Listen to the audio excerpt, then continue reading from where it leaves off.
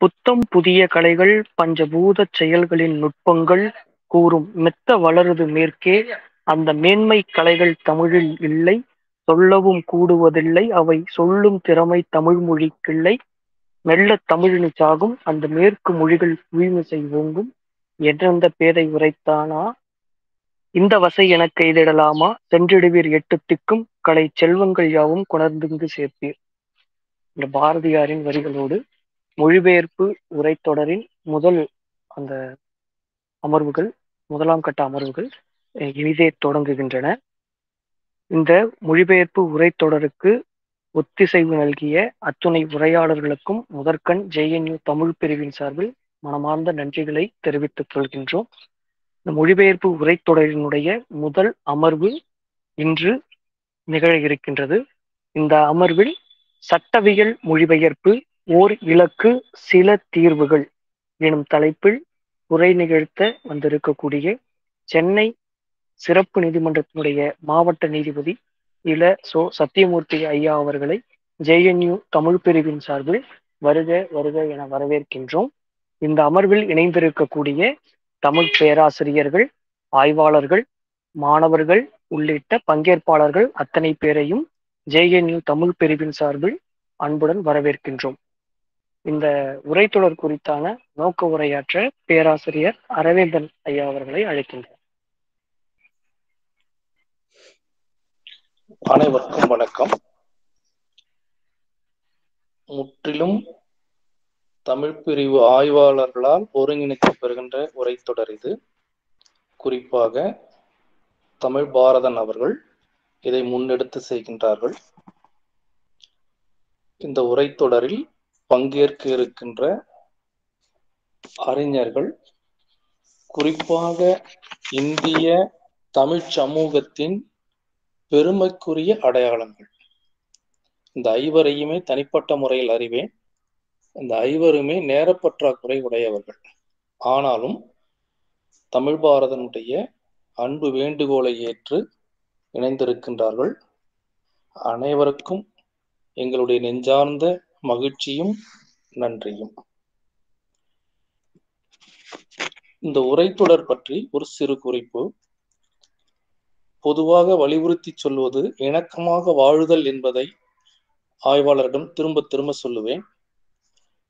அதற்பட யாத்தல், மகாபாரதம் தமிழ்படுத்தி என பல நூற்றாண்டுகளாக நமக்கு மொழியாக்கம் பற்றிய குறிப்புகள் இருக்கின்றன. அதனுடைய நோக்கம் ஒரு சமூகம் மற்றொரு சமூகத்திற்கு இணையானது. வாழ்க்கை முறை என்பது மொழிகளால் வேறுபட்டு இருந்தாலும் அவர்கள் மனிதர்களாக ஒருங்கிணைந்து வாழ்கின்ற நிலையில் ஒன்றுபட்டு இருக்கின்றது என்பதனை சொல்லாமல் சொல்வதற்கான ஒரு வாய்ப்பு. அதன் வழியாக நாம் இணக்கத்தை உருவாக்க முடியும்.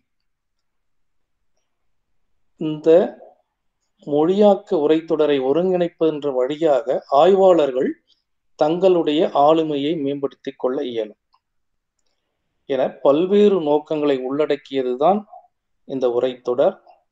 பெருமைமிகு அறிஞர்கள் ஒப்புதல் நல்கி, இசைவு நல்கி, அரிய கருத்துக்களை வழங்க இருக்கின்றார்கள். அவர்களை பற்றிய ஒவ்வொருவரை பற்றிய தனித்தனி கருத்துக்களையும் உரிய நாட்களில் ஆய்வாளர்கள் வழங்க இருக்கின்றார்கள். அனைவருக்கும் மகிழ்ச்சி. குறிப்பாக சத்தியமூர்த்தி ஐயா அவர்கள் ஒரு 15 ஆண்டுகளுக்கு முன்பே அவர்களை நான் திருச்சியில் சந்தித்தேன். எங்கள் பிஷப் கீபர் கல்லூரிக்கு அழைத்திருந்தோம். மிகுந்த அழுத்தமான ஆற்றல் வாய்ந்த சொற்களை பயன்படுத்துகின்ற பெருமைக்குரியவர். அவருடைய பங்கேற்பு, கருத்து பகிர்வு நமக்கு ஊக்கம் தருவதாகவும் ஆக்கம் தருவதாகவும் அமையும். அனைவருக்கும் நன்றி, மகிழ்ச்சி. நன்றி ஐயா. அடுத்ததாக உரையாளர் குறித்தான அறிமுகம். அறிமுகத்தை வழங்க ஆய்வாளர் கமலக்கண்ணன் அவர்களை அன்புடன் வரவேற்கின்றோம். அனைவருக்கும் வணக்கம். திரு இல சோ சத்தியமூர்த்தி ஐயா அவர்கள் தமிழ் இலக்கியத்தில் பட்டம் பெற்றுள்ளார்கள். தமிழ் இலக்கியத்தில் பட்டம் பெற்று பயின்ற பின்னர் சட்டம் பயின்று தற்போது மாவட்ட நீதிபதியாக பணியாற்றி வருகின்றார்கள். அரசியலமைப்பு, பன்னாட்டு சட்டங்கள், ஒப்பந்த சட்டம் ஆகிய துறைகளில் முதுகலை பட்டம் பெற்றுள்ளார்கள். குற்றச்செயலால் பாதிக்கப்பட்டவர்களுக்கான நீதி, சட்ட பாதுகாப்பு உரிமைகள் தொடர்பான முனைவர் பட்ட ஆய்வையும் செய்துள்ளார்கள். நெல்லை தனித்தமிழ் இலக்கிய கழகத்தின் பரிசு பெற்ற இவரது ஆய்வுக் கட்டுரை புதிய நோக்கில் புரட்சி கவிஞர் என்கின்ற தலைப்பில் நூலாக வெளிவந்துள்ளது. சட்டவியல், இலக்கியம் சார்ந்த கட்டுரைகளை தமிழிலும் ஆங்கிலத்திலும் தொடர்ந்து எழுதி வருகின்றார்கள். தற்போது திரு சத்தியமூர்த்தி ஐயா அவர்களே சட்டவியல் மொழிபெயர்ப்பு ஓர் இலக்கு, சில தீர்வுகள் என்னும் தலைப்பில் உரை வழங்க வருமாறு அன்புடன் அழைக்கின்றோம். ஐயா, நீங்க தொடங்கலாங்க ஐயா. ஜவஹர்லால் நேரு பல்கலைக்கழகத்தின் தமிழியல் பிரிவின் சார்பாக நடத்தப்படுகிற இந்த உரை குறித்த, அதாவது மொழிபெயர்ப்பு குறித்த ஒரு உரையரங்கில் பங்கேற்பதற்கான வாய்ப்பை எனக்கு நல்கியதற்காக நான் நன்றியையும் வணக்கத்தையும் பேராசிரியர் அரவிந்தன் ஐயா அவர்களுக்கும், தமிழ் ஆய்வாளர்களுக்கும், நண்பர் தமிழ் பாரதன் அவர்களுக்கும் என்னுடைய தனிப்பட்ட முறையான அந்த நன்றியையும் வாழ்த்துக்களையும் வணக்கத்தையும் தெரிவித்துக் கொண்டு, இந்த மெய்நிகர் அரங்கில் என்னோடு கலந்துரையாட வருகை புரிந்திருக்கிற அனைவருக்கும் உங்களுடைய நேரம் கருதி உங்கள் ஒவ்வொருவரையும் நான் அதிகமாக அறிந்து, வருகிற அனைவருமே ஒரு பெரும் அக்னி குஞ்சு, ஒரு பெரிய தீயை வளர்க்கிற தீக்குச்சிகளை போன்ற ஒரு ஆற்றல் பெற்றவர்கள் என்பதை எனக்கு தெரியும்.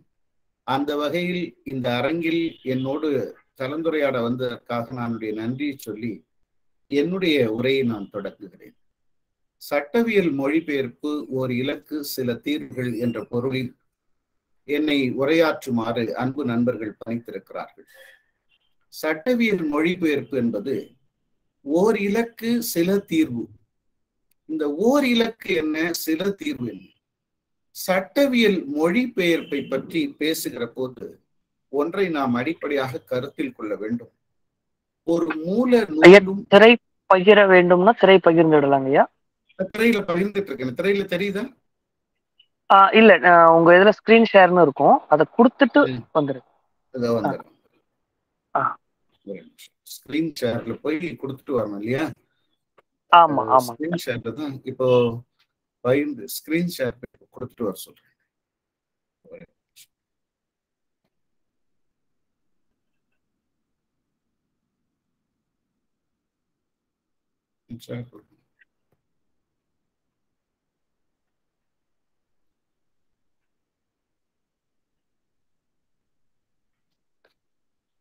இப்ப திரையில தெரியுதுங்களா?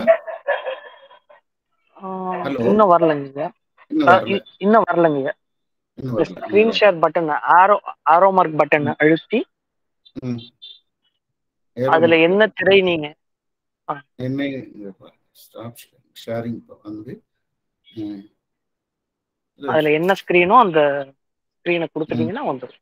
ஸ்கிரீன் அது இதுக்கு போய் கொடுக்கணும், இல்ல பவர் பாயிண்ட் இது கொடுக்கணும். பவர் பாயிண்ட் போய் கொடுத்தாதான் வரும். இப்போ ஷேர் வருதா சார்? இப்போ வந்துருச்சுங்க, வந்துருச்சா? ரொம்ப மகிழ்ச்சி. சார் ஒரு நன்றி. ஒரு மூல நூல், மொழிபெயர்ப்பு இரண்டும் என்பது சும்மா இதை போல ஒரு கருத்துக்கடு இன்றைய இளைஞர்களுடைய பார்வையில் இப்படி ஒரு ஓவியமாக சொல்லப்பட்டிருக்கிறது. சில நேரங்களில் மூல நூலை விட மொழிபெயர்ப்புகள் அழகாகவும் தெளிவாகவும் கருத்தை விளக்குவதாக இருக்கின்றன. சில நேரங்களில் மூல நூலையே அதன் உட்கருத்தை அறிந்து கொள்ள முடியாத இயலாத அளவுக்கு கூட மொழிபெயர்ப்புகள் அமைந்து விடுகின்றன. இந்த மொழிபெயர்ப்புகளை பற்றி சில அறிஞர்கள் உலகளாவிய அளவில் சில கருத்துக்களை கொடுத்திருக்கிறார்கள். அந்த கருத்துக்கள் மூன்றை மட்டும் பகிர்ந்து கொண்டு நான் உங்களோடு அடுத்த நிலைக்கு செல்கிறேன். ஒரு கிரியேட்டிவ் ரைட்டர் என்பவர், அதாவது ஒன்றை படைப்பவர் என்பவர், ஒரு தேசிய இலக்கியத்தை உருவாக்குகிறார் என்று சொன்னால் மொழிபெயர்ப்பு அதை உலக இலக்கியமாக மாற்றி விடுகிறது என்று ஜோ சரமோகா என்ற ஒரு பேரறிஞர் குறிப்பிட்டுள்ளார். டிரான்ஸ்லேட்டர்ஸ் தி ஆத்தர்ஸ் அகாம்ப்ளிஸ் என்று சொல்வார்கள். ஆத்தர்ஸ் அகாம்ப்ளிஸ் என்று சொன்னால், அகாம்ப்ளிஸ் என்பதற்கு சட்ட சொல்லை அவர்கள் பயன்படுத்தி இருக்கிறார்கள். அகாம்ப்ளிஸ் என்று சொன்னால் ஒரு செயலில் அந்த செயலை செய்பவரோடு உடனிருப்பவர் என்று பொருள். உதாரணத்திற்கு ஒரு செயலை செய்பவரோடு உடனிருப்பவருக்கு பெயர் ஆங்கிலத்தில் அகாம்ப்ளிஸ் என்று சட்ட மொழியில் சொல்வார்கள். அந்த வகையில் ஒரு படைப்பாளியின் உடனிருந்து அந்த படைப்பாளியினுடைய நுட்பங்களை எல்லாம் அறிந்து எடுத்து கூறக்கூடியவன் தான் மொழிபெயர்ப்பாளன் என்று ஒரு கருத்து நிலவி வருகிறது. அதை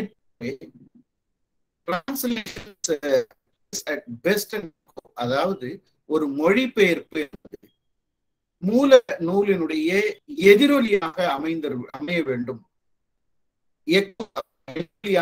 வேண்டும் என்பதுதான் இந்த கருத்துக்கு நோக்கம். ஒரு மொழிபெயர்ப்பு நம் நாட்டில் இருக்கிற இந்த ஒரு மொழியினுடைய வளம் என்பது பிப்ளியோடைவர்சிட்டி என்ற ஒரு நிலை எப்படி நாம் பல்லுயிர் ஓம்புதல், பயோடைவர்சிட்டி என்று பல்லுயிர் ஓம்புதல் என்று குறிப்பிடுவதைப் போலவே பிப்ளியோடைவர்சிட்டி என்ற ஒரு சொற்றொடரை மொழி நூலார் பயன்படுத்துகிறார்கள்.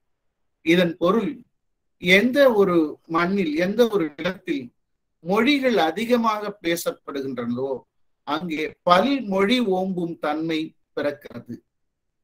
அதாவது லிங்குஸ்டிக்ஸ் டைவர்சிட்டி என்பது ஒரு நிலை இருந்தாலும், பிப்ளியோடைவர்சிட்டி என்பது அந்த பல்வேறு மொழிகளின் மூலமாக எழுப்பப்படுகிற படைப்புகளின் காரணமாக பலவிதமான படைப்புகளையும் படித்து பின்பற்றி எழுதுகிற, படைக்கிற, உரை எழுதுகிற என்று ஒரு பிப்ளியோடைவர்சிட்டி என்ற ஒரு நிலை உருவாவதாக குறிப்பிட்டிருக்கிறார்கள். நம்முடைய நாட்டில் இது எந்த வகையில் தெரிகிறது என்று தெரியவில்லை. ஒருவேளை அந்த எழுத்து ஒரு ஃபாண்ட் காரணமாக வேறு வகையில் கூட தெரியலாம். நான் தொல்காப்பியத்தினுடைய பொருளதிகாரத்தின் மரபியல் நூற்பாவை மேற்கோள் காட்டியிருக்கிறேன். தொகுத்தல் விரித்தல் தொகை விதி மொழிபெயர்த்து அனைமரபினவே. தொகுத்தல் விரித்தல் தொகை விரி மொழிபெயர்த்து அதற்படையாத்தலோடு அனைமரபினவே என்ற ஒரு தொடரில் மொழிபெயர்ப்பு நூல்களும் மூல நூல்களை போலவே இலக்கியத்திற்கு வளம் சேர்க்கின்றன என்ற ஒரு கருத்தாக்கமும் என்ற ஒரு எண்ணமும் தமிழ் மண்ணில் தொல்காப்பியர் காலத்திற்கு முன்பாகவே நிலவியதன் காரணமாகத்தான் மொழிபெயர்த்து அதற்படையாத்தலோடு அனைமரபினவே என்ற ஒரு பாடல்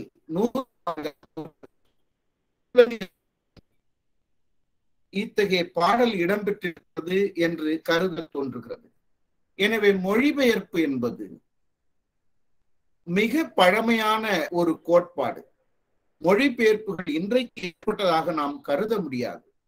மொழிபெயர்ப்பு என்பது தொல்காப்பியத்தினுடைய அந்த பொருளதிகார நூற்பாவை நாம் கருத்தில் கொண்டோமையானால் ஏறத்தாழ 3000 ஆண்டுகள் முன்னமே இந்த தமிழ் மண்ணில் அத்தகைய மொழிபெயர்ப்புகள் இருப்பதாகத்தான் நாம் கருத வேண்டியிருக்கிறது. மொழிகளை பற்றி, மொழிபெயர்ப்புகளை பற்றிய இந்த இலக்கிய அறிமுகத்தோடு நாம் சட்டவியல் மொழிபெயர்ப்பு என்ற ஒரு நிலை இன்றைக்கு நாம் பேச வேண்டியிருப்பதால் மொழிகளுக்கும் சட்டத்துக்கும் இருக்கிற உடன்பாடு அல்லது மொழிக்கும் சட்டத்திற்கும் இருக்கிற தொடர்பை நான் முதலில் உங்களுக்கு எடுத்து கூற விரும்புகிறேன். நண்பர்களே, இந்திய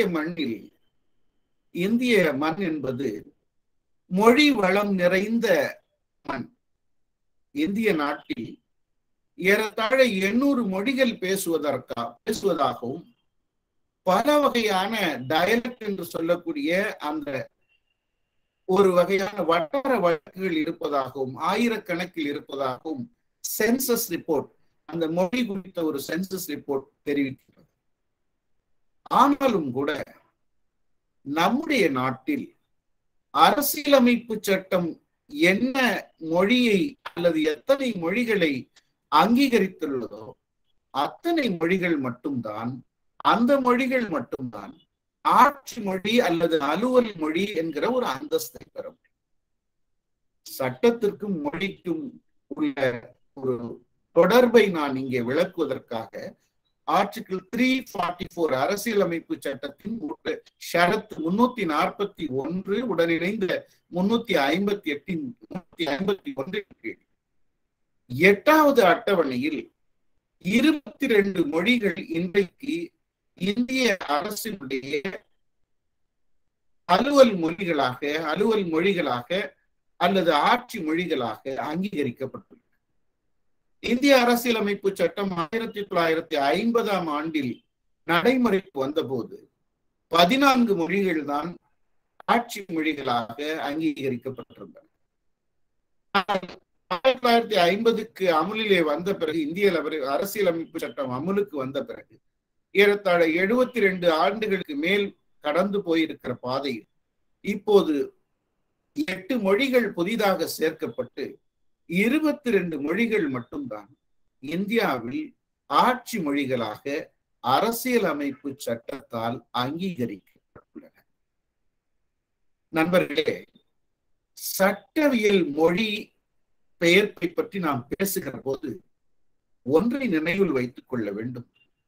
இந்தியாவில் அரசியலமைப்பு சட்டம் 22 மொழிகளை அங்கீகரித்துள்ளது என்றால் அரசியலமைப்பு சட்டம் உருவான காலத்தில் 14 மொழிகள் ஆட்சி மொழிகளாக அங்கீகரிக்கப்பட்டன என்றாலும் இந்திய நாட்டினுடைய அரசியலமைப்பு சட்டம் இந்திய மண்ணில் பேசப்படுகிற தாய்மொழியில் எழுதப்படவில்லை.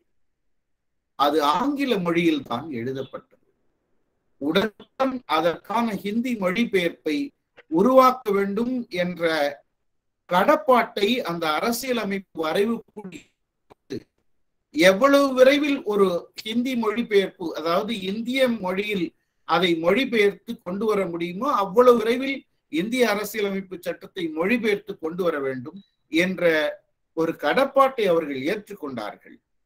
ஆனால் இந்திய அரசியலமைப்பு சட்டம் என்பதே இந்தியாவில் பேசப்படுகிற மொழியில் எழுதப்படவில்லை என்பதுதான் உண்மை. இந்தியாவில் இத்தனை மொழிகள் பேசப்படுகின்றன. கோடிக்கணக்கான ஒரு தமிழ் மொழி அன்றைக்கு 3-4 கோடி மக்கள் பேசினார்கள்.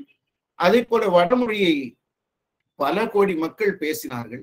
ஆனால் அந்த மக்கள் பேச்சு மொழியிலும் அலுவல் மொழியிலும் இந்த அரசியலமைப்பு சட்டம் எழுதப்படாமல் ஆங்கிலேய மொழி, இந்த மண்ணுக்கு தொடர்பில்லாத கிட்டத்தட்ட 1600 ஒரு 17ஆம் நூற்றாண்டு வந்த ஒரு மொழி தான் இந்திய அரசியலமைப்பு சட்டத்தையே எழுத வேண்டிய ஒரு சூழல். நண்பர்களே, நான் என்று வருகிற போது நாம் முதலில் தெரிந்து கொள்ள வேண்டிய ஒரு கருத்து, மொழி நூலார் மட்டுமே, அதாவது பிலாலஜிஸ்ட் அல்லது லிங்குவிஸ்டிக்ஸ் என்று சொல்லப்படுகிற மொழி நூலார் மட்டுமே மொழியினுடைய வளம், அதனுடைய இலக்கணம், மொழி வளர்ந்து வருவது, மொழி தேய்ந்து வருவது அல்லது அழிந்து வருவது, மொழியில் பிற சொற்கள் கலந்து வருவதை பற்றி ஆய்வு செய்கிறவர்கள் என்ற ஒரு நிலை பொதுவாக உணரப்பட்டாலும் கூட மொழியை பற்றி மிக அதிகமாக சிந்திக்க அவர்கள் சட்டவியலர். ஏனென்றால் அந்த சட்டவியல் அறிஞர்கள் மட்டும்தான் மொழி எத்தகைய வடிவத்தில் இருக்க வேண்டும், எந்த பொருளை எந்த சொல் உணர்த்த வேண்டும் என்று கவனமாக இருந்து சொற்களை கையாள்கிறார்கள். எனவே மொழியினுடைய வளர்ச்சி பற்றியும் மொழியில் ஏற்பட்டு வருகிற மாற்றங்கள் குறித்தும் கவனமாக பரிசீலிப்பவர்கள் அல்லது கவனமாக உற்று நோக்குபவர்கள் மொழி நூலாளர்கள் மட்டுமல்ல, சட்டவியலாளர்கள் கூட. ஏனென்று சொன்னால் ஒரு எடுத்துக்காட்டு ஒன்றை சொல்லலாம். ஒரு சொல் ஒரு அருவருக்கத்தக்க சொல் அல்லது ஒருவருடைய தனி உரிமையை பாதிக்கக்கூடிய, அவரை இழிவுபடுத்துகிற ஒரு சொல் என்று சொல்லி ஒரு சொல்லை சொன்னார். அந்த சொல்லை பொது இடத்தில் சொல்வதனால் அதை குற்றமாக கருத முடியுமா என்பதை சட்டம் தான் தீர்மானிக்கிறது. ஒரு குறிப்பிட்ட சொல்லால் ஒருவரை அழைத்தால் அது அவரை எந்த வகையிலாவது மனதளவில் பாதித்து விடுமா அல்லது அவரை இழிவுபடுத்தியதாக கருதப்படுமா என்பது போன்ற நிலைகளை எல்லாம் சட்டவியலாளர் தான் சொற்களை வைத்து ஆய்வு செய்து இந்த சொல் இந்த பொருளை உணர்த்துமா, இந்த சொல்லை பொது இடத்தில் பயன்படுத்துவது பொது அமைதிக்கு ஒரு குந்தகம் விளைவிக்கக்கூடியதாக இருப்பதா என்பது போல மொழியை பற்றி ஆழ்ந்த சிந்திப்பவர்கள் மொழியியலாளர்களோடு சேர்ந்து சட்டவியலாளர்களும் சிந்திக்கிறார். அதை போலத்தான் நாம் எப்படி ஒரு மூல நூல், குறிப்பாக திருக்குறள் என்று ஒரு மூல நூல் இருக்கிறது என்று சொன்னால் அந்த நூலுக்கு உரையாசிரியர்கள், பரிமேழகர் உரை என்றெல்லாம் நாம் உரையாசி 20ஆம் நூற்றாண்டிலே மூவாவினுடைய உரை, அதை போலவே வேறு அறிஞர்கள் இன்றைக்கு நாள்தோறும் திருக்குறளுக்கு உரை எழுதி கொண்டிருக்கிறார்கள், தொல்காப்பியத்துக்கு உரை எழுதியிருக்கிறார்கள். இப்படி ஒரு மூல நூலுக்கு உரை எழுதுவது போலத்தான் ஒரு மொழியினுடைய மூல நூலுக்கு உரையாசிரியர்கள் உரை எழுதுவது போலத்தான் சட்டமும் அந்த சட்ட மூல படைப்புகளும் செல்கின்றன. எடுத்துக்காட்டாக நான் சொன்னால், இந்தியாவில் மிக அதிகமாக பயன்படுத்தப்படுகிற ஒரு சட்டம் இந்திய தண்டனை சட்டம். இந்திய தண்டனை சட்டம் என்று சொன்னாலே நீங்கள் எல்லோருக்குமே தெரியும், அது லார்ட் மெக்காலே என்ற ஒரு ஆங்கில பாரிஸ்டர் ஒருவரிடம் ஒப்படைக்கப்பட்டு அவருடைய தலைமையிலே 4 பேர் சேர்ந்த ஒரு குழு அதனை வரைந்து அளித்து அதை பாராளுமன்றத்தில் நிறைவேற்றி, அன்றைக்கு இருந்த இங்கிலாந்து பாராளுமன்றத்திலே அதை நிறைவேற்றி இந்தியாவில் அமல்படுத்த. அடுத்த அரசமைப்பு சட்டம் என்று சொன்னால் அதை ஒரு அறிஞர்கள் குழு அமைத்து வரைந்து அளித்து, டிராப்டிங் என்று சொல்வது போல வரைந்து அளித்து அதை நிறைவேற்றி ஏற்றுக்கொண்டு அந்த வரைவு குழு ஏற்றுக்கொண்டதற்கு பிறகு அமுலில் வைத்ததற்கு பிறகு அந்த தண்டனை சட்டமாக இருக்கட்டும், குடும்ப வன்முறை சட்டமாக இருக்கட்டும், தகவல் அறியும் உரிமை சட்டமாக இருக்கட்டும், எல்லா சட்டங்களும் மூல நூல்கள், அதனுடைய ஆசிரியர்கள் என்று சொன்னால் பாராளுமன்ற சட்டமன்றம். ஒரு சட்டம் பாராளுமன்றத்திலே இயற்றப்பட்டால் அங்கே அந்த சமயத்தில் அந்த சட்டம் இயற்றுகிற சமயத்தில் பேசுகிற அந்த உறுப்பினர்கள், மக்கள் பிரதிநிதிகள், அதன் ஆசிரியர்கள். ஏனென்றால் பாராளுமன்றத்திலே இயற்றப்படுவது மத்திய அரசுடைய சட்டம், சட்டமன்றத்திலே இயற்றப்படுவது அந்த மாநிலத்துக்குரிய சட்டம். இவை இரண்டும் மூல படைப்புகள். அந்த சட்டத்தை ஒரு மூல படைப்பாக கொண்டார், அது ஒரு கிரியேட்டிவ் ஆர்ட்டாக, கிரியேட்டிவ் ப்ராடக்டாக நாம் எடுத்துக்கொண்டார். அந்த கிரியேட்டிவ் ப்ராடக்டுக்கு இன்டர்பிரிட்டேஷன்ஸ், உரை என்பது, உரையாசிரியர்கள் என்பது யார் என்று கேட்டால் உச்ச நீதிமன்றம், உயர் நீதிமன்றம் அதை உரையாசிரியர்களுக்கான பணியை செய்தது. அந்த உரையாசிரியர்களாக வழக்கறிஞர்களும் நீதிபதிகளும் இருக்கிறார். நான் திரும்பவும் சொல்கிறேன் பாருங்கள், ஒரு கருத்து, இன்றைக்கு ஒரு பொது அரசு துறை, ஒரு அரசுடைய செயலை, ஒரு அரசு, ஸ்டேட் என்று சொல்லப்படுகிற ஒரு அரசுடைய செயலை எதிர்த்து ஒருவர் ரிட் மனு தாக்கல் செய்யலாம், நீதி பேராணை மனு தாக்கல் செய்யலாம். அரசு என்று வருகிற போது சட்டமன்றம், பாராளுமன்றம், மக்கள் மன்றம், பஞ்சாயத்து வரை அரசு என்று ஸ்டேட் என்ற டெபினிஷன் என்ற வரையறைக்குள் கொண்டு வருகிறார். இப்போது ஒருவர் பணியில் சேரும் போது அரசு நிறுவனமாக இருக்கிறது. அவர் பணிக்காலம் 10 ஆண்டு காலத்தில் அந்த அரசு நிறுவனம் தனியார் மயமாகிவிடும்.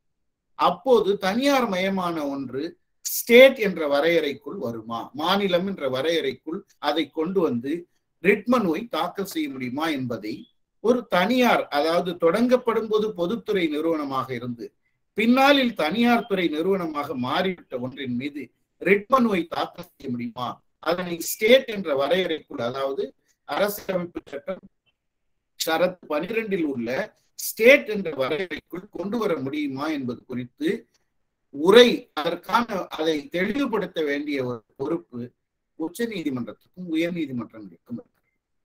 எனவேதான் மூல நூல் என்பது ஒரு சட்டம், அதன் உரையாசிரியர்களாக உச்ச நீதிமன்றமும் உயர் நீதிமன்றமும் உரை எழுதும் பொறுப்பை ஏற்றுக்கொண்டது.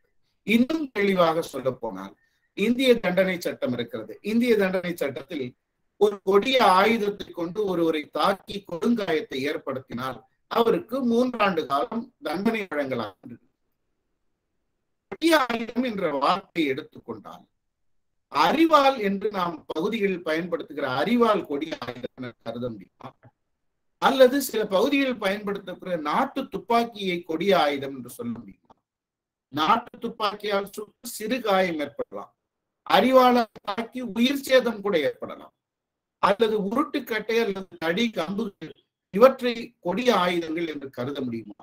கொடிய ஆயுதம் என்று தண்டனை சட்டத்தில் குறிப்பிடப்பட்டுள்ள ஒரு வார்த்தை எவையெல்லாம் கொடிய ஆயுதங்கள், எப்படி அவற்றை பயன்படுத்தினால் அவற்றை கொடிய ஆயுதங்களாக கருத்தில் கொள்ள முடியும் என்ற உரை என்ற ஒரு தெளிவை உருவாக்கும் பணி வழக்கறிஞர்கள், நீதிபதிகள் செய்து வருகிறார். எனவே ஒரு மூல நூலுக்கு உரையாசிரும் உரை எழுதும் பொறுப்பை போலத்தான் நீதிமன்றங்கள் ஒரு மூல சட்டத்துக்கு உரை எழுதும் பொறுப்பை செய்து வருகின்றன.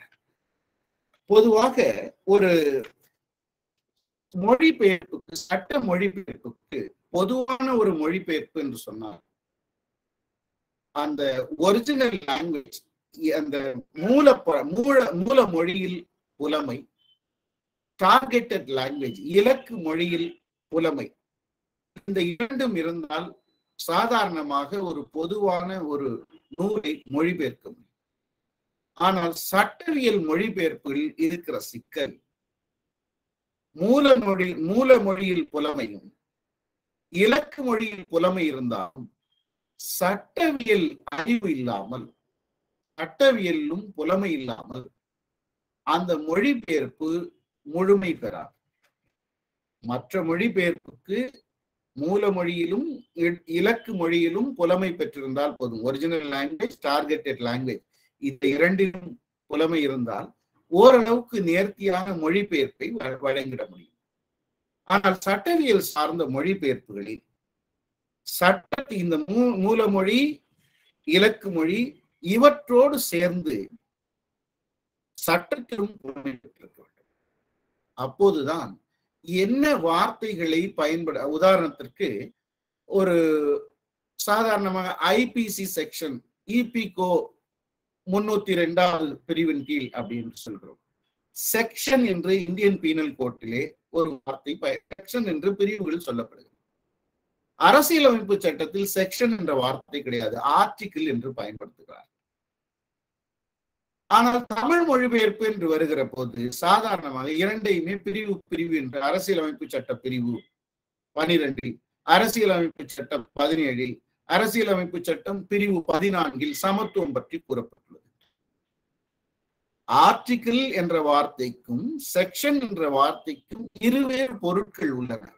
ஆனால் சாதாரண மொழிபெயர்ப்பு என்று வருகிற போது இரண்டையுமே நாம் தமிழில் பிரிவு என்ற அரசியலமைப்பு சட்ட பிரிவு 356 பயன்படுத்தி மாநில அரசு கலைக்கப்பட்டது என்ற செய்திகள் வருகிறது. அரசியலமைப்பு சட்ட பிரிவு என்று பயன்படுத்த ஆர்டிகிள். ஈதாசா பிரிவு, இந்திய தண்டனை சட்ட பிரிவு 302 கீழ் குற்றவாளிக்கு ஆயுள் தண்டனை வழங்கப்பட்டது. இப்படி செய்திகளில் படிக்கிறோம்.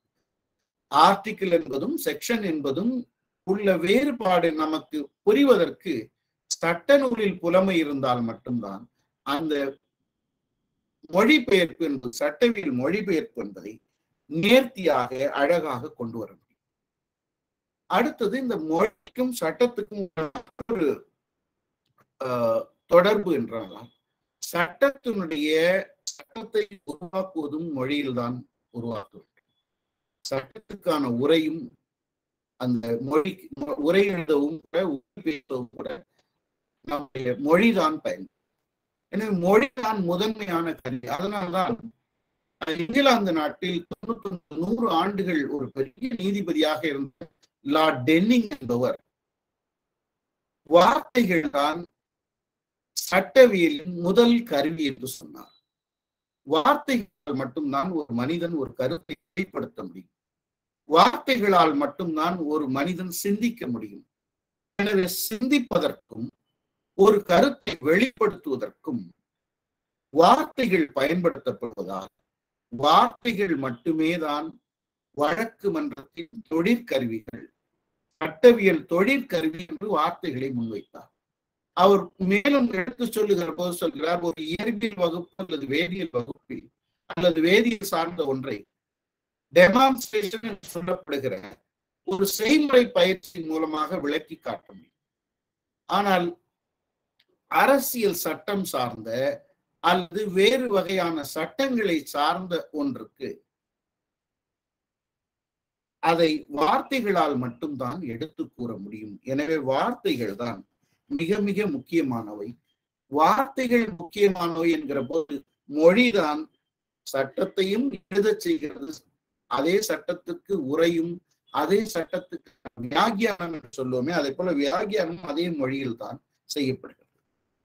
நம்முடைய சட்டம் தொடர்பான, குறிப்பாக ஒரு ஆங்கில மொழியில் இருக்கிற சட்டம், ஏனென்று சொன்னால் நம்முடைய நாட்டில் ஏறத்தாழ 300 ஆண்டுகள் இந்திய நாடு அடிமைப்பட்டு கிடந்த போது இந்தியாவுடைய அலுவல் மொழியாக, ஆட்சி மொழியாக ஆங்கிலம் அரங்கேறிவிட்டது. ஆங்கிலேயர்கள் ஆண்ட காரணத்தால் ஆங்கிலத்திலேயே எல்லா சட்டங்களும் ஏறத்தாழ விடுதலைக்கு முந்தைய 1947க்கு முந்தைய எல்லா சட்டங்களையும் இங்கிலாந்து பாராளுமன்றத்தில் ஆங்கிலத்தில் வரைவு செய்து, ஆங்கிலத்தில் முன்னிட்டு, ஆங்கிலத்திலேயே அதை எழுதி கொண்டு வந்து இந்தியாவில் வைத்தார்கள். அப்படி வைக்கிற போது இந்தியாவுடைய நீதி சட்ட மொழியாக, சட்டவியல் மொழியாகவே ஆங்கிலம் மாறிவிட்டது. அதன் விளைவுதான் நம்முடைய நாட்டுக்கான அரசியலமைப்பு சட்டத்தை நம்முடைய நாட்டில் பேசுகிற மொழியில் எழுத இயலாமல் ஆங்கிலத்தில் எழுத வேண்டிய ஒரு சூழ்நிலை ஏற்பட்டது. இப்போது ஆங்கிலத்தில் எழுதப்பட்டதன் காரணமாக அதிலே அந்த ஆங்கில மொழியிலேயே தொடர வேண்டுமா என்பதுதான் கேள்வி.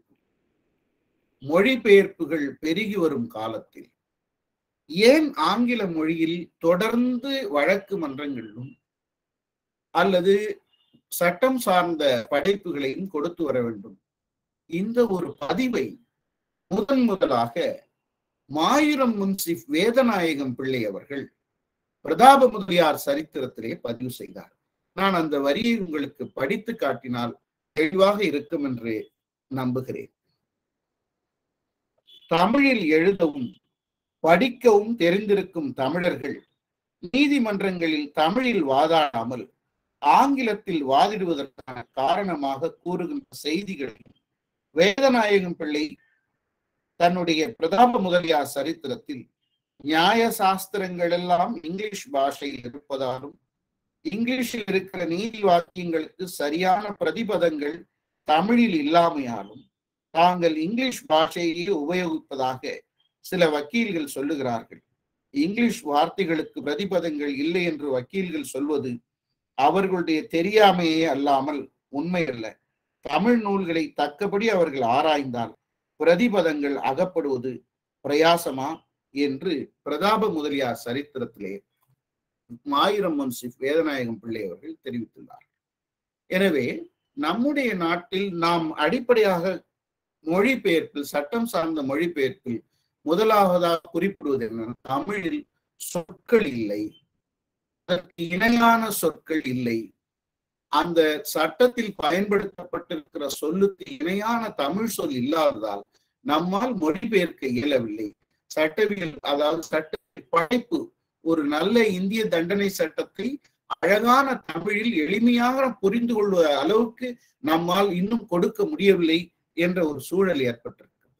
இந்த சூழலை மாயூரம் முன்சிப் வேதநாயகம் பிள்ளை அவர்கள் தெரிவிப்பது போல அதற்காக ஒரு ஆழ்ந்து சிந்தித்து தமிழில் அதற்கான பதங்கள் எங்கே இருக்கின்றன என்பதை நாம் ஆராய்ந்தோமானால் அதை மிக எளிதாக நம்மால் தமிழ்படுத்த முடியும். அதைத்தான் மாயூரம் முன்சிப் வேதநாயகம் பிள்ளைகள் வருத்தமாக தெரிவித்து பின்னர் ஒரு தீர்வாகவும் நமக்கு முன்வைக்கிறார். 1900களில் முதலாக சட்டம் சார்ந்த ஒரு அழகான மொழிபெயர்ப்புகளை தமிழில் கொடுத்தவர் மகாகவி பாரதியார். அவர் திலகர் வழக்கு விசாரணை, அதாவது பாம்பே உயர் நீதிமன்றத்தில் நடந்த வழக்கு விசாரணைகள், நம்முடைய சென்னையில் நடந்த வஉசி அவர்களுடைய வழக்கின் மேல்முறையீடு தொடர்பான வழக்கினுடைய அன்றாட வழக்கு விசாரணைகளை பாரதியார் நீதிமன்றங்களுக்கு சென்று குறிப்பெடுத்து அதை தன்னுடைய சுதேசமித்திரன் படைப்புகளில் அழகாக சாதாரண மக்கள் தெளிவாக தெரிந்து கொள்ளும் வகையில் எழுதியிருக்கிறார். என்னை பொறுத்தவரை ஒரு சிறந்த சட்ட செய்தியாளர், லீகல் கரஸ்பாண்டன்ட் என்ற ஆங்கிலத்திலே சொல்வார்களே, அந்த பணியை மிக தெளிவாக ஒரு மட்டைப்பந்தின் நேர்முக வர்ணனை போல, ஒரு கால்பந்தாட்டத்தின் நேர்முக வர்ணனை போல, ஒரு நிகழ்வை, ஒரு கும்பாபிஷேகத்தை நேர்முகமாக வர்ணிப்பவர் போல தன்னுடைய சுதேசமித்திரனில் நீதிபதி வந்தார். வந்ததும் அவையினர் எழுந்து நின்றனர். வழக்கு தொடர்ந்தது. இப்படி வாதிட்டனர். இவ்வாறு வாதிட்ட போது அந்த நீதிமன்றத்தில் இத்தகைய ஒரு வெளிப்பாடு தோன்றியது. அதன் விளைவாக இப்படி ஒரு கேள்வி எழுப்பப்பட்டு இன்றோடு இந்த நிலையோடு இன்றைய நீதிமன்ற நிகழ்வுகள் நடைபெற்று முடிந்தன என்று ஒரு வர்ணனையை அந்த வாசகர்கள், சுதேசமித்திரன் வாசகர்கள் அந்த நீதிமன்றத்துக்கே அழைத்து சென்று அமர வைத்து அந்த காட்சியை மணக்கண் முன் ஓட்டி காட்டுவது போல ஒரு சட்ட செய்தியை வழங்கிய ஒரு பெருமை மகாகவி பாரதியாருக்கு உண்டு. இடையூறுக்கு மன்னிக்கவும். அந்த ஸ்கிரீன் வந்து மாறல. ஒரு தடவை வெளியில போயிட்டு எஸ்கேப் கொடுத்துட்டு திரும்ப எஃப்ஐ கொடுக்கலாங்களா? இல்ல வேணா, ஸ்கிரீன் அப்படியே இருக்கட்டும். அது நான் அடுத்த ஸ்கிரீனுக்கு வரேன். நான் அப்படியே இருக்கட்டும். அது அந்த இதுல இருக்கட்டும். இல்லைன்னா ஸ்கிரீன் கூட இப்ப வேண்டியது, நான் அடுத்தது கூட உங்களுக்கு சொல்றேன். அந்த ஸ்கிரீன் மாறல இல்லையா? அதாவது ஷெட்யூல் ஆஃப் தி கான்ஸ்டிடியூஷன் இருக்கு இல்லையா? ஆமா ஆமா ஆமா ஆமாங்க. அதோட இருக்கட்டும். அந்த ஸ்கிரீன் கூட இது பண்ணுங்க. நான் அடுத்த வரும்போது நான் அதை மாத்திக்கிறேன். பொதுவாக இந்த மாதிரியான ஒரு சட்ட செய்தியை கொடுக்கும் போது மிக அழகான சில சொற்றொடர்களை பயன்படுத்தியவர் மகாகவி பாரதியார். அவரால் தமிழில் அழகான சில வார்த்தைகள் வழங்கப்பட்டது. வழக்கு மன்றம் என்ற வார்த்தை, நியாயாதிபதிகள் என்ற ஒரு வார்த்தை, வாதி பிரதிவாதி, இப்படி பல வார்த்தைகளை தமிழுக்கு சாதாரணமாக அறிமுகப்படுத்தியவர் மகாகவி பாரதியார். எனவே மொழிபெயர்ப்பு என்று வருகிற போது, ஆங்கிலத்திலிருந்து தமிழுக்கு மொழிபெயர்ப்பு என்று வருகிற போது, நான் ஓர் இலக்கு என்று தலைப்பில் குறிப்பிட்டிருப்பது மக்கள். அந்த மக்கள் சாதாரண மக்கள், சட்டத்தை படிக்காத லே பர்சன் என்று சொல்லப்படுகிற சாதாரண எழுத்தறிவு பெற்ற மக்களுக்கு சட்டத்தின் தன்மையை எடுத்து சொல்வது. சுருக்கமாக சொன்னால், மண்ணின் மொழியில் மக்களுக்கான சட்டமும் நீதி, மண்ணின் மொழியில் மக்களுக்கான சட்டமும் நீதியும் என்ற ஒரு தொடரில் அதை நாம் சுருக்கிவிட முடியும். ஏன் என்று சொன்னால், இன்றைக்கும் கூட சட்டம் தொடர்பான மிக பெரும்பான்மையான நூல்கள் ஆங்கிலத்தில் இருக்கின்றன. ஆனால் ஆங்கிலேயர்கள் என்ன குறிப்பிடுகிறார்கள்? சட்டத்தின் மொழி லத்தீன். இப்போது சாதாரணமாக நாம் பயன்படுத்துகிற சில சொற்கள் இருக்கின்றன. உதாரணத்துக்கு பிரிமா ஃபேசி என்று சொல்கிறோம். The court R the house was adjourned cine tie என்று ஆங்கில செய்திகள் படிக்கிறோம். இதில் வருகிற பிரிமா ஃபேசி என்ற சொல் ஆங்கில சொல் அல்ல. சினி டை என்கிற சொல் ஆங்கில சொல் அல்ல. பெர் ஆனம் என்று சொல்லுகிறோம், அது ஆங்கில சொல் அல்ல. அதை போலவே சாதாரணமாக வருகிற பல ஸ்டேட்டஸ் கோ என்று சொல்கிறோம், அது ஆங்கில சொல்லல்ல. என்ன நடக்கிறது? ஒரு வழக்கில் ஸ்டேட்டஸ் கோ தொடரட்டும் என்று வாதிடுகிறார்கள். ஸ்டேட்டஸ் கோ என்பது ஆங்கிலம் அல்ல, அது லத்தீன். அதே போலத்தான் ஹேபியஸ் கார்பஸ் என்று ஹேபியஸ் கார்பஸ் மனு தாக்கல் செய்யப்பட்டது. தமிழ் செய்திகளில் கூட அதை ஆட்கொணர்வு பேராணை, நீதி பேராணை மனு என்று மொழிபெயர்த்திருக்கிறார்கள். இந்த ஹேபியஸ் கார்பஸ் என்ற வார்த்தை ஆங்கில வார்த்தை அல்ல. ரிட் மற்ற கோவாரண்ட் என்று ரிட் ஆஃப் கோவாரண்ட் என்று இது ஆங்கில வார்த்தை அல்ல. ஆங்கிலம் சட்ட மொழியாக அறியப்படும் போது அங்கே எத்தனை லத்தீன் சொற்கள் வந்தப்போ அந்த அத்தனை லத்தீன் சொற்களையும் ஆங்கிலம் அன்வயப்படுத்தி கொண்டது. இதன் காரணமாக நம்முடைய அந்த மொழிபெயர்ப்பு, சட்டம் சார்ந்த மொழிபெயர்ப்பு என்று வருகிற போது நமக்கு நிச்சயமாக சட்ட தொடர்புடைய ஒரு லத்தீன் வார்த்தைகள், ஒரு குறிப்பிட்ட லத்தீன் வார்த்தைகள், கிரேக்க சொற்கள் தேவைப்படுகின்றன. அதை போலவே நாம் சாதாரணமாக பேசுகிற போது வக்காலத்து என்ற ஒரு வார்த்தை, யாருக்கு இவர் வக்காலத்து வாங்குகிறார் என்று பேசுகிறோம். இந்த வக்காலத்து என்பது தமிழ் சொல்லும் அல்ல, ஆங்கில சொல்லும் அல்ல, உருது சொல் என்று குறிப்பிடுகிறார்கள். ஹியரிங் என்று சொல்வார்கள். ஹியரிங் அதாவது அது கூட தமிழ் சொல் அல்ல, ஆங்கில சொல்லும் அல்ல. சாதாரணமாக நீதிமன்ற வழக்குகளில் அமீனா என்று குறிப்பிடுவார்கள். அமீனா, அந்த அமீனா என்பது கூட ஒரு நீதிமன்ற வழக்கில் பயன்படுத்தப்படுகிற சொல் என்றாலும் அதுவும் தமிழ் சொல் அல்ல. இப்படி பல சொற்கள், பல மொழிகள் சேர்ந்து கிரேக்கம், லத்தீன் இவற்றோடு அண்மையிலே வந்த சில, அதாவது உருது போன்ற சொற்களின் ஆதிக்கமும் கலந்து சட்டவியல் மொழி இருக்கிறது. அந்த சட்டவியல் மொழியை தமிழ்படுத்துவதற்கு முதன் முறையாக நாம் முயல்கிற ஒரு முதல் முயற்சி என்பது 1966ஆம் ஆண்டு தமிழ்நாட்டில் விடுதலை பெற்று குடியரசானது 1950ஆம் ஆண்டிலே, 50ஆம் ஆண்டிலே குடியரசு ஆன பிறகு முதலாக 1966, 16 ஆண்டுகள் கழித்து தமிழ்நாடு அரசு பாடநூல் நிறுவனத்தால் குற்ற சட்டம் என்ற ஒரு சட்டம் முதலில் ஒரு தமிழ் மொழியில் அச்சிட்டு வெளியிடப்பட்டு சாதாரண மக்கள் அல்லது அந்த சட்டவியல் சார்ந்த கல்வியை பயின்று வருகிற மாணவர்கள், பேராசிரியர்கள் பயன்பெறும் வகையில் முதலாக அச்சிட்டு வெளியிடப்பட்டது. அதைத் தொடர்ந்து 1975க்கு பிறகு சட்ட கல்லூரிகளில் தமிழ் வழியில் தேர்வு மட்டும் எழுத அனுமதிக்கப்பட்டார்கள். சட்ட வகுப்புகள் ஆங்கிலத்தில் நடைபெறும், ஆனால் தேர்வை தமிழில் எழுதலாம் என்ற ஒரு நிலை ஏற்பட்ட போது முதன்மையான நூற்கருவிகள் தேவைப்பட்டன. அப்படி முதன்மையான நூற்கருவிகள் தேவைப்படுகிற போது தமிழ்நாடு அரசு பாடநூல் நிறுவனத்தின் சார்பில் 1971ஆம் ஆண்டு முதல் பல நூல்கள் எழுதி வெளியிடப்பட்டன. அப்படி வருகிற போது நாம் ஒன்றை மட்டும் கருத்தில் கொள்ள வேண்டும். அதாவது இந்த எதை நாம் கருத்தில் கொள்ள வேண்டும் என்றால், தஞ்சை தமிழ் பல்கலைக்கழகத்தினுடைய சட்டவியல் மொழிபெயர்ப்புக்கான பங்களிப்பு.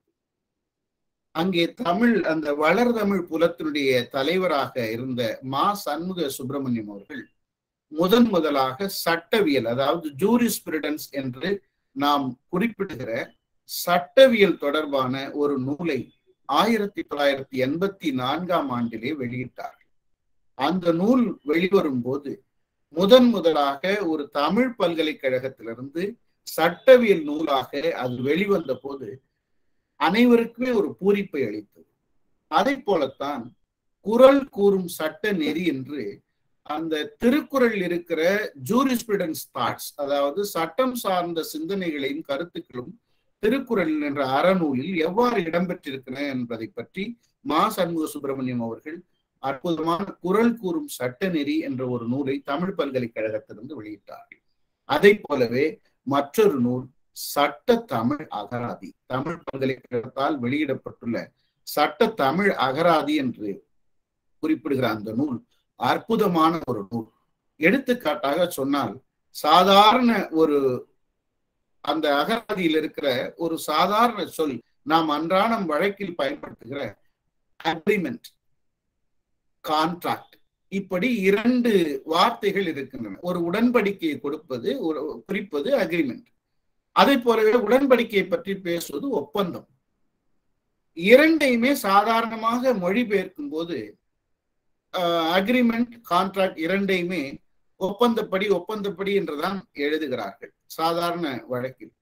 ஆனால் அந்த வழக்கத்தை மாற்றி அமைத்து உடன்படிக்கை என்றால் அக்ரிமெண்ட் என்றும், கான்ட்ராக்ட் என்பதை ஒப்பந்தம் என்றும் சொல்லி முதலாக தமிழ் உலகிற்கு ஒரு வேறுபாட்டை, கான்ட்ராக்டுக்கும் அக்ரிமெண்ட்டுக்கும் இருக்கிற ஒரு வேறுபாட்டை நமக்கு எடுத்து சொன்ன ஒரு பேர் அகராதி, அந்த சட்டத்தமிழ் அகராதி என்று சொன்னால் தமிழ் பல்கலைக்கழகத்திலிருந்து வெளியிடப்பட்ட அந்த சட்டத்தமிழ் அகராதி. இந்த வகையில் இன்னும் நாம் குறிப்பிட்டு சொல்கிற போது சில செய்திகள், அதாவது சட்டம் சார்ந்த மொழிபெயர்ப்புகள் பற்றி பேசுகிற போது நீதிமன்ற தீர்ப்புகள் மிக முக்கியமானவை. நீதிமன்ற தீர்ப்புகள் உச்ச நீதிமன்றத்திலும் உயர் நீதிமன்றத்திலும் அரசியலமைப்பு சட்டத்தின்படி ஆங்கிலத்தில் தான் வழங்கப்பட வேண்டும். எனவே உச்ச நீதிமன்றங்களும் உயர் நீதிமன்றங்களும் ஆங்கிலத்தில் தீர்ப்பை வழங்குகின்றன. இந்த தீர்ப்பை தமிழில் அல்லது மாநில மொழிகளில் வெளியிடுவதற்கு அந்தந்த நீதிமன்றங்களில் ஒரு பிரிவு, அதாவது நம்முடைய தமிழகத்தில் இருக்கிற உயர் நீதிமன்றத்தில் திங்கள்தோறும் வெளிவருகிற ஒரு நூல் தீர்ப்பு திரட்டு. இந்த தீர்ப்பு திரட்டு என்ற நூல் ஆங்கிலத்தில் வழங்கப்படுகிற தீர்ப்பை மாவட்ட நீதிபதிகள் அளவிலான பதிப்பாசிரியர்களை கொண்டு முதுநிலை நீதிபதிகளை கொண்ட ஒரு குழுவை கொண்டு மொழிபெயர்ப்பு செய்து தமிழில் வெளியிடுகிறார்கள். அது திங்கள்தோறும் வெளிவருகிற ஒரு திங்கள் இதழாக வருகிறது.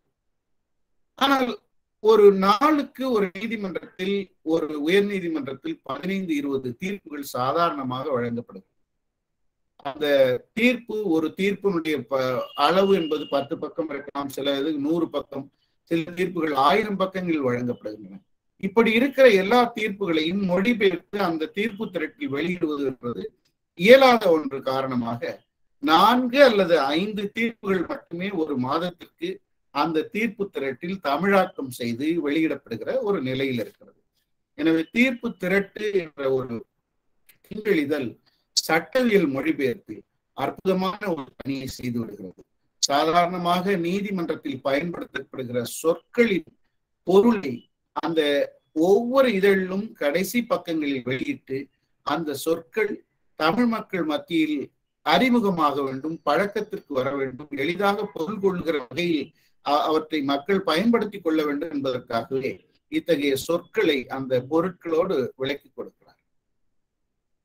மற்றொன்று, இந்த சட்டவியல் மொழிபெயர்ப்பை பொறுத்தவரை மற்ற நூல்களைப் போல நம்ம சட்டவியல் நூல்களை, தீர்ப்புகளை எல்லாருமே அச்சடித்து கொடுத்து விட முடியாது. ஏனென்று சொன்னால் அதற்கென்று ஒரு சட்டம் இருக்கிறது. நான் குறிப்பிட்டு சொல்வதை போல, நான் சிறிது நேரத்திற்கு முன்னால் அந்த ஒரு திரையில் கூட அதை சொன்னேன், அதற்கென்று ஒரு சட்டம் இருக்கிறது. அந்த சட்டத்தில் இந்த மொழிபெயர்ப்பு இப்படி இருக்க வேண்டும், அந்த தீர்ப்பை இப்படித்தான் வெளியிட வேண்டும் என்று இருக்கிறது. அந்த தீர்ப்பை வெளியிட்டால், அந்த நூலில் வந்துவிட்டால், அதை எல்லா நீதிமன்றங்களிலும் நாம் முன் தீர்ப்பாக காட்ட முடியும்.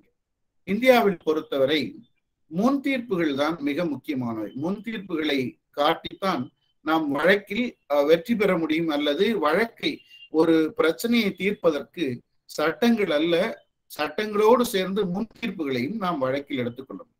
அந்த பிரசிடென்ட் என்று ஆங்கிலத்தில் சொல்வார்கள். இந்த பிரசிடென்ட் என்பது எப்படி நமக்கு வருகிறது என்று சொன்னால், நீங்கள் வழக்கறிஞர் அலுவலகங்களுக்கு சென்றால் ஒரே மாதிரியான புத்தகங்களைப் போல வடிவமைக்கப்பட்ட நூலகம் போல இருக்கும் வீடு. ஒவ்வொரு திங்களும் ஒவ்வொரு மாதமும் உச்ச உயர் நீதிமன்றங்களில் வெளியே கூறப்பட்டுள்ள அதில் சொல்லப்பட்டுள்ள தீர்ப்புகளின் முக்கியமான தீர்ப்புகள், வழிகாட்டிகளாக வருகிற தீர்ப்புகளை அச்சிட்டு அந்த இதழ்கள் மூலமாகத்தான் வாங்கி படித்து அவற்றைத்தான் உயர் நீதிமன்றங்களிலும் உச்ச நீதிமன்றங்களிலும் அல்லது கீழமை நீதிமன்றங்களிலும் காட்டும். எனவே எல்லோரும் தீர்ப்பை அச்சிட்டு வெளியிட முடியும் என்பது இயலாது. எனவே சட்டவியல் மொழிபெயர்ப்பில் இருக்கிற மற்றொரு சிக்கல் என்று சொன்னால், மொழி தெரிந்த அனைவருமே அதை மொழிபெயர்த்து விடலாம் என்று முடியாது. ஒரு தீர்ப்பு முன்னதாக அந்த தீர்ப்பு ரிப்போர்ட்டபிள் டிசிஷனா, ரிப்போர்ட்டபிள் ஜட்மெண்டா என்பதை குறித்து கீழே கொடுத்திருப்பார்கள். அது ரிப்போர்ட்டபிள் என்று வந்து ரிப்போர்ட் ஆன பிறகுதான் அதை நாம் மொழிபெயர்த்து பொதுமக்கள் அனைவருமே பயன்படுகிற வகையில் அளிக்க முடியும். அது ஒரு நிலைப்பாடு. அடுத்ததாக சொன்னால், இந்த தீர்ப்புகளை எடுத்து கூறும்போது சில தீர்ப்புகளை அடிப்படையில் மொழிபெயர்த்து வழங்க முடியாது. குறிப்பாக குடும்ப தகராறு, கணவன் மனைவி எடுக்கிற மன முறிவு போடுகிற வழக்குகள், இவற்றில் தனி உரிமை சார்ந்த பல கருத்துக்கள் இருப்பதால் அவற்றை பொது வெளியில் விவாதிக்க முடியாது என்ற காரணத்தால் அந்த தீர்ப்புகளை வெளியில் மொழிபெயர்க்கும். அந்த தீர்ப்புகள் they are not reportable decisions. அவற்றை பொதுமன்றத்தில் யாரும் படிப்பதற்கு வழங்கக்கூடிய நிலையில் அவைகள் கிடையாது. இதை போல மற்றொரு வகையில் நான் அந்த சட்டத்தை பற்றி இந்த திரையில் நான் அடுத்து சொல்கிறேன். அது திரையில் வரும், நான் அப்போது சொல்கிறேன். இதற்கு அடுத்த ஒரு நிலை என்று சொன்னால், மக்களுக்கு மண்ணில், அதாவது மண்ணின் மொழியில் மக்களுக்கான சட்டமும் நீதியும் என்று பேசுகிற போது ஒரு சாதாரணமான தொடர் ஒன்றை நீங்கள் கேள்விப்பட்டிருப்பீர்கள், சட்டம் ஒரு இருட்டறை என்று. இதைத்தான் நான் சில நாட்களுக்கு முன்னால் ஒரு அரங்கில் சொன்ன போது ஒரு சாதாரண 7ஆம் வகுப்பு 8ஆம் வகுப்பு படிக்கிற மாணவி எழுந்து நின்று கேட்ட கேள்வி அந்த அரங்கத்தை அதிர வைத்தது. சட்டம் ஓர் இருட்டறை என்றதும் அந்த மாணவி, ஒரு 7 அல்லது 8ஆம் வகுப்பு படிக்கிற மாணவி கேட்ட கேள்வி, இன்னும் எத்தனை நாளைக்கு என்று. சட்டம் ஒரு இருட்டறை என்றால் இன்னும் எத்தனை நாளைக்கு என்று அந்த மாணவி கேட்கிற போது, ஏன் சட்டம் வெளிச்சத்துக்கு வரக்கூடாதா? சட்டம் சாதாரண மக்களின் மொழியில் வரக்கூடாதா? ஏன் சட்டம் ஒரு வேற்று மொழியிலும் மாற்று மொழியிலும் நம்முடைய பயன்பாட்டுக்கு சட்டவியலை, ஒரு மொழிக்கு மட்டுமே சொந்தமாக சட்டவியலை ஏன் வைத்திருக்க வேண்டும்? அதை ஏன் சாதாரண மக்கள் பேசும் மொழியின் பயன்பாட்டுக்கு கொண்டு வரக்கூடாதா என்பது போன்ற வினாக்களை எழுப்புவதாக அந்த மாணவியினுடைய வினா அமைந்திருந்தது. அந்த வகையில் சட்டவியல் மொழிபெயர்ப்புகளை பற்றி பேசுகிற போது ஒன்றை நாம் அடிப்படையாக மனதில் கொள்ள வேண்டும். சட்டம் சார்ந்த மொழிபெயர்ப்புகள், சட்டவியல் சார்ந்த மொழிபெயர்ப்புகளை ஒரு சட்டத்துறை சார்ந்த மொழி நூலும் மொழி புலமையும் சட்டத்துறை சார்ந்த ஒருவருமாக இருந்து மொழிபெயர்த்தால் மட்டுமே அந்த மொழிபெயர்ப்பு முழுமையானதாகவும் தெளிவானதாகவும் அமையும். எனவே சட்டம் சார்ந்த, சட்டவியல் சார்ந்த மொழிபெயர்ப்புகளில் ஓர் இலக்கு என்பது மக்களுக்கு மக்களுடைய மொழியில் சட்டமும் நீதியும் என்பது. அந்த மொழிபெயர்ப்பில் இருக்கிற சிக்கல்கள் என்பது சட்டம் அறிந்தவர்கள் மொழிபெயர்ப்பை ஆர்வமாக கருதி முன்வைத்து சட்டவியல் நூல்களை மொழிபெயர்ப்பதற்கான பணியில் களத்தில் முன்வரவில்லை என்பது. மேலும் சட்டம் சார்ந்த அந்த துறைகள், அதாவது சட்டம் சார்ந்த துறைகளில் இலக்கியத்திற்கும் இலக்கணத்திற்கும் மொழிக்கும் முதன்மை அல்லது உரிய இடம் வழங்கப்படவில்லை என்பதுதான். நான் இந்த திரையில் இப்போது உங்களுக்கு காட்டுகிறேன். அந்த திரையில் நீங்கள் பார்க்க வேண்டிய ஒரு துறை என்னவென்று சொன்னால்,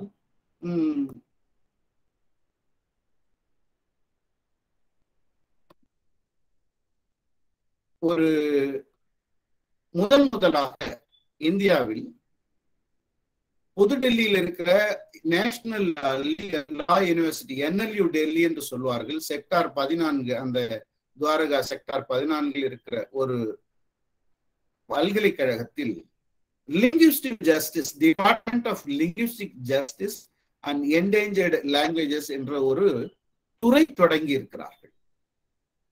மொழிக்கும் சட்டத்திற்கும் நீதிக்கும் இருக்கிற தொடர்பு, நீதியின் பயன்பாட்டை மொழியின் வாயிலாக இன்னும் மக்களை எந்த அளவிற்கு கொண்டு போய் சேர்க்க முடியும், எந்த அளவுக்கு சட்டத்தினுடைய மொழி நடை அமைய வேண்டும், தீர்ப்புகள் எந்த வடிவத்தில் இருந்தால் நன்றாக இருக்கும், எந்த சொற்களால் எவ்வாறு இந்த அறம் சார்ந்த சட்டம் சார்ந்த விஷயங்களை முன்வைக்க முடியும் என்பது குறித்து அந்த பல்கலைக்கழகத்தில் ஒரு துறையை தொடங்கி மொழி நூல் சார்ந்த அந்த அறிஞர்கள், மொழி நூல் சார்ந்த அறிஞர்கள் அதில் நான் திரையில் அதை இப்போது நான் திரையை பிறகு நண்பர்களோடு பகிர்ந்து கொள்கிறேன். அந்த ஒரு துறை உருவாக்கப்பட்டிருக்கிறது. அதிலே முக்கியமானது என்டேஞ்சர்டு லாங்குவேஜ் என்று, அதாவது அழிவின் விளிம்பில் இருக்கிற மொழிகளை பற்றியும் அவர்கள் கவலைப்படுகிறார்கள். காரணம், தம்முடைய சட்டத்தின் அடிப்படையாக இருப்பது ஒரு எழுதப்பட்ட சட்டம் மட்டுமல்ல, வழக்குகளும், அதாவது வழக்காறுகளும் கூட, கஸ்டம் அல்லது ட்ரெடிஷன். எனவே கஸ்டமும் ட்ரெடிஷனும், அதாவது மரபும் வழக்காறுகளுமே அடிப்படையாக இருப்பதால் நம்முடைய நாட்டில் நல்ல மக்கள் பேசும் மொழியில் நல்ல சட்ட நூல்கள் வெளிவந்தால் சட்டம் சார்ந்த ஒரு விழிப்புணர்ச்சியை உருவாக்க முடியும், நீதி சார்ந்த ஒரு புரிதலை உருவாக்க முடியும். ஏனென்றால் ignorance of law is no excuse என்று ஒரு முதுமொழி உண்டு. எனக்கு சட்டத்தை பற்றி தெரியாது, அதனால் நான் இந்த தவறு செய்து விட்டேன் என்று ஒருவர் தப்பித்துக் கொள்வதற்கு முடியாது. சட்டம் சார்ந்த ஒரு விழிப்புணர்வு, அறம் சார்ந்த நீதி சார்ந்த ஒரு புரிதலை உருவாக்குவதற்கு அற்புதமான ஒரு தீர்வாக அமைவது மண்ணில் வாழும் அந்த மக்களின் மொழியில் அந்த மக்களுக்கான சட்டமும் நீதியும் அமைந்தால் தெளிவாகவும் நன்றாகவும் அவர்களுக்கு அது புரியும். சட்டத்தை பின்பற்றவும் அது வழிவகுக்கும். சட்டத்தின் பயனையும் நீதியின் பலனையும் அவர்கள் பெறுவதற்கு துணையாக இருக்கும். அந்த வகையில் மொழிபெயர்ப்பு என்பது சட்டவியலில் இன்னும் குழந்தைத்தன்மையை கூட அடையாத ஒரு நிலையில் இருக்கிறது. அங்கிருந்து புறப்பட்டு நீண்ட தூரம் வளர வேண்டிய ஒரு சூழலில் இருக்கிறது என்பதை சொல்லி, கொடுத்த இந்த வாய்ப்புக்கு நன்றியையும் சொல்லி, வாய்ப்புகள் யாராவது வினாவாக தொடுத்தால் அதற்கான ஒரு என்னால் இயன்ற அளவுக்கு உங்களுக்கு தெளிவுபடுத்துவதற்கும் நான் கடமைப்பட்டேன் என்று சொல்லி மீண்டும் மீண்டும் அனைவருக்கும் நன்றி சொல்லி விடைபெறுகிறேன். நன்றி, வணக்கம். மிக்க நன்றி ஐயா. சட்டவியல் மொழிபெயர்ப்பு ஊர் இலக்கு சில தீர்வுகள் எனும் தலைப்பில் உரை நிகழ்த்திய ஐயா அவர்களுக்கு JNU தமிழ் பிரிவின் சார்பில் நன்றியை தெரிவித்துக் கொள்கின்றோம். இந்த உரை தலைப்பு சார்ந்த கலந்துரையாடல் மட்டும் இப்பொழுது நிகழ இருக்கின்றது. அது சார்ந்து கலந்துரையாட இருப்பவர்கள் முன்வரலாம். சட்ட தமிழ் சார்ந்து ஆய்வுகளை மேற்கொண்டிருக்கக்கூடிய ஐயா முத்துவேலு ஐயா அவர்கள் தற்போது தொடங்கி வைக்கின்றார்கள்.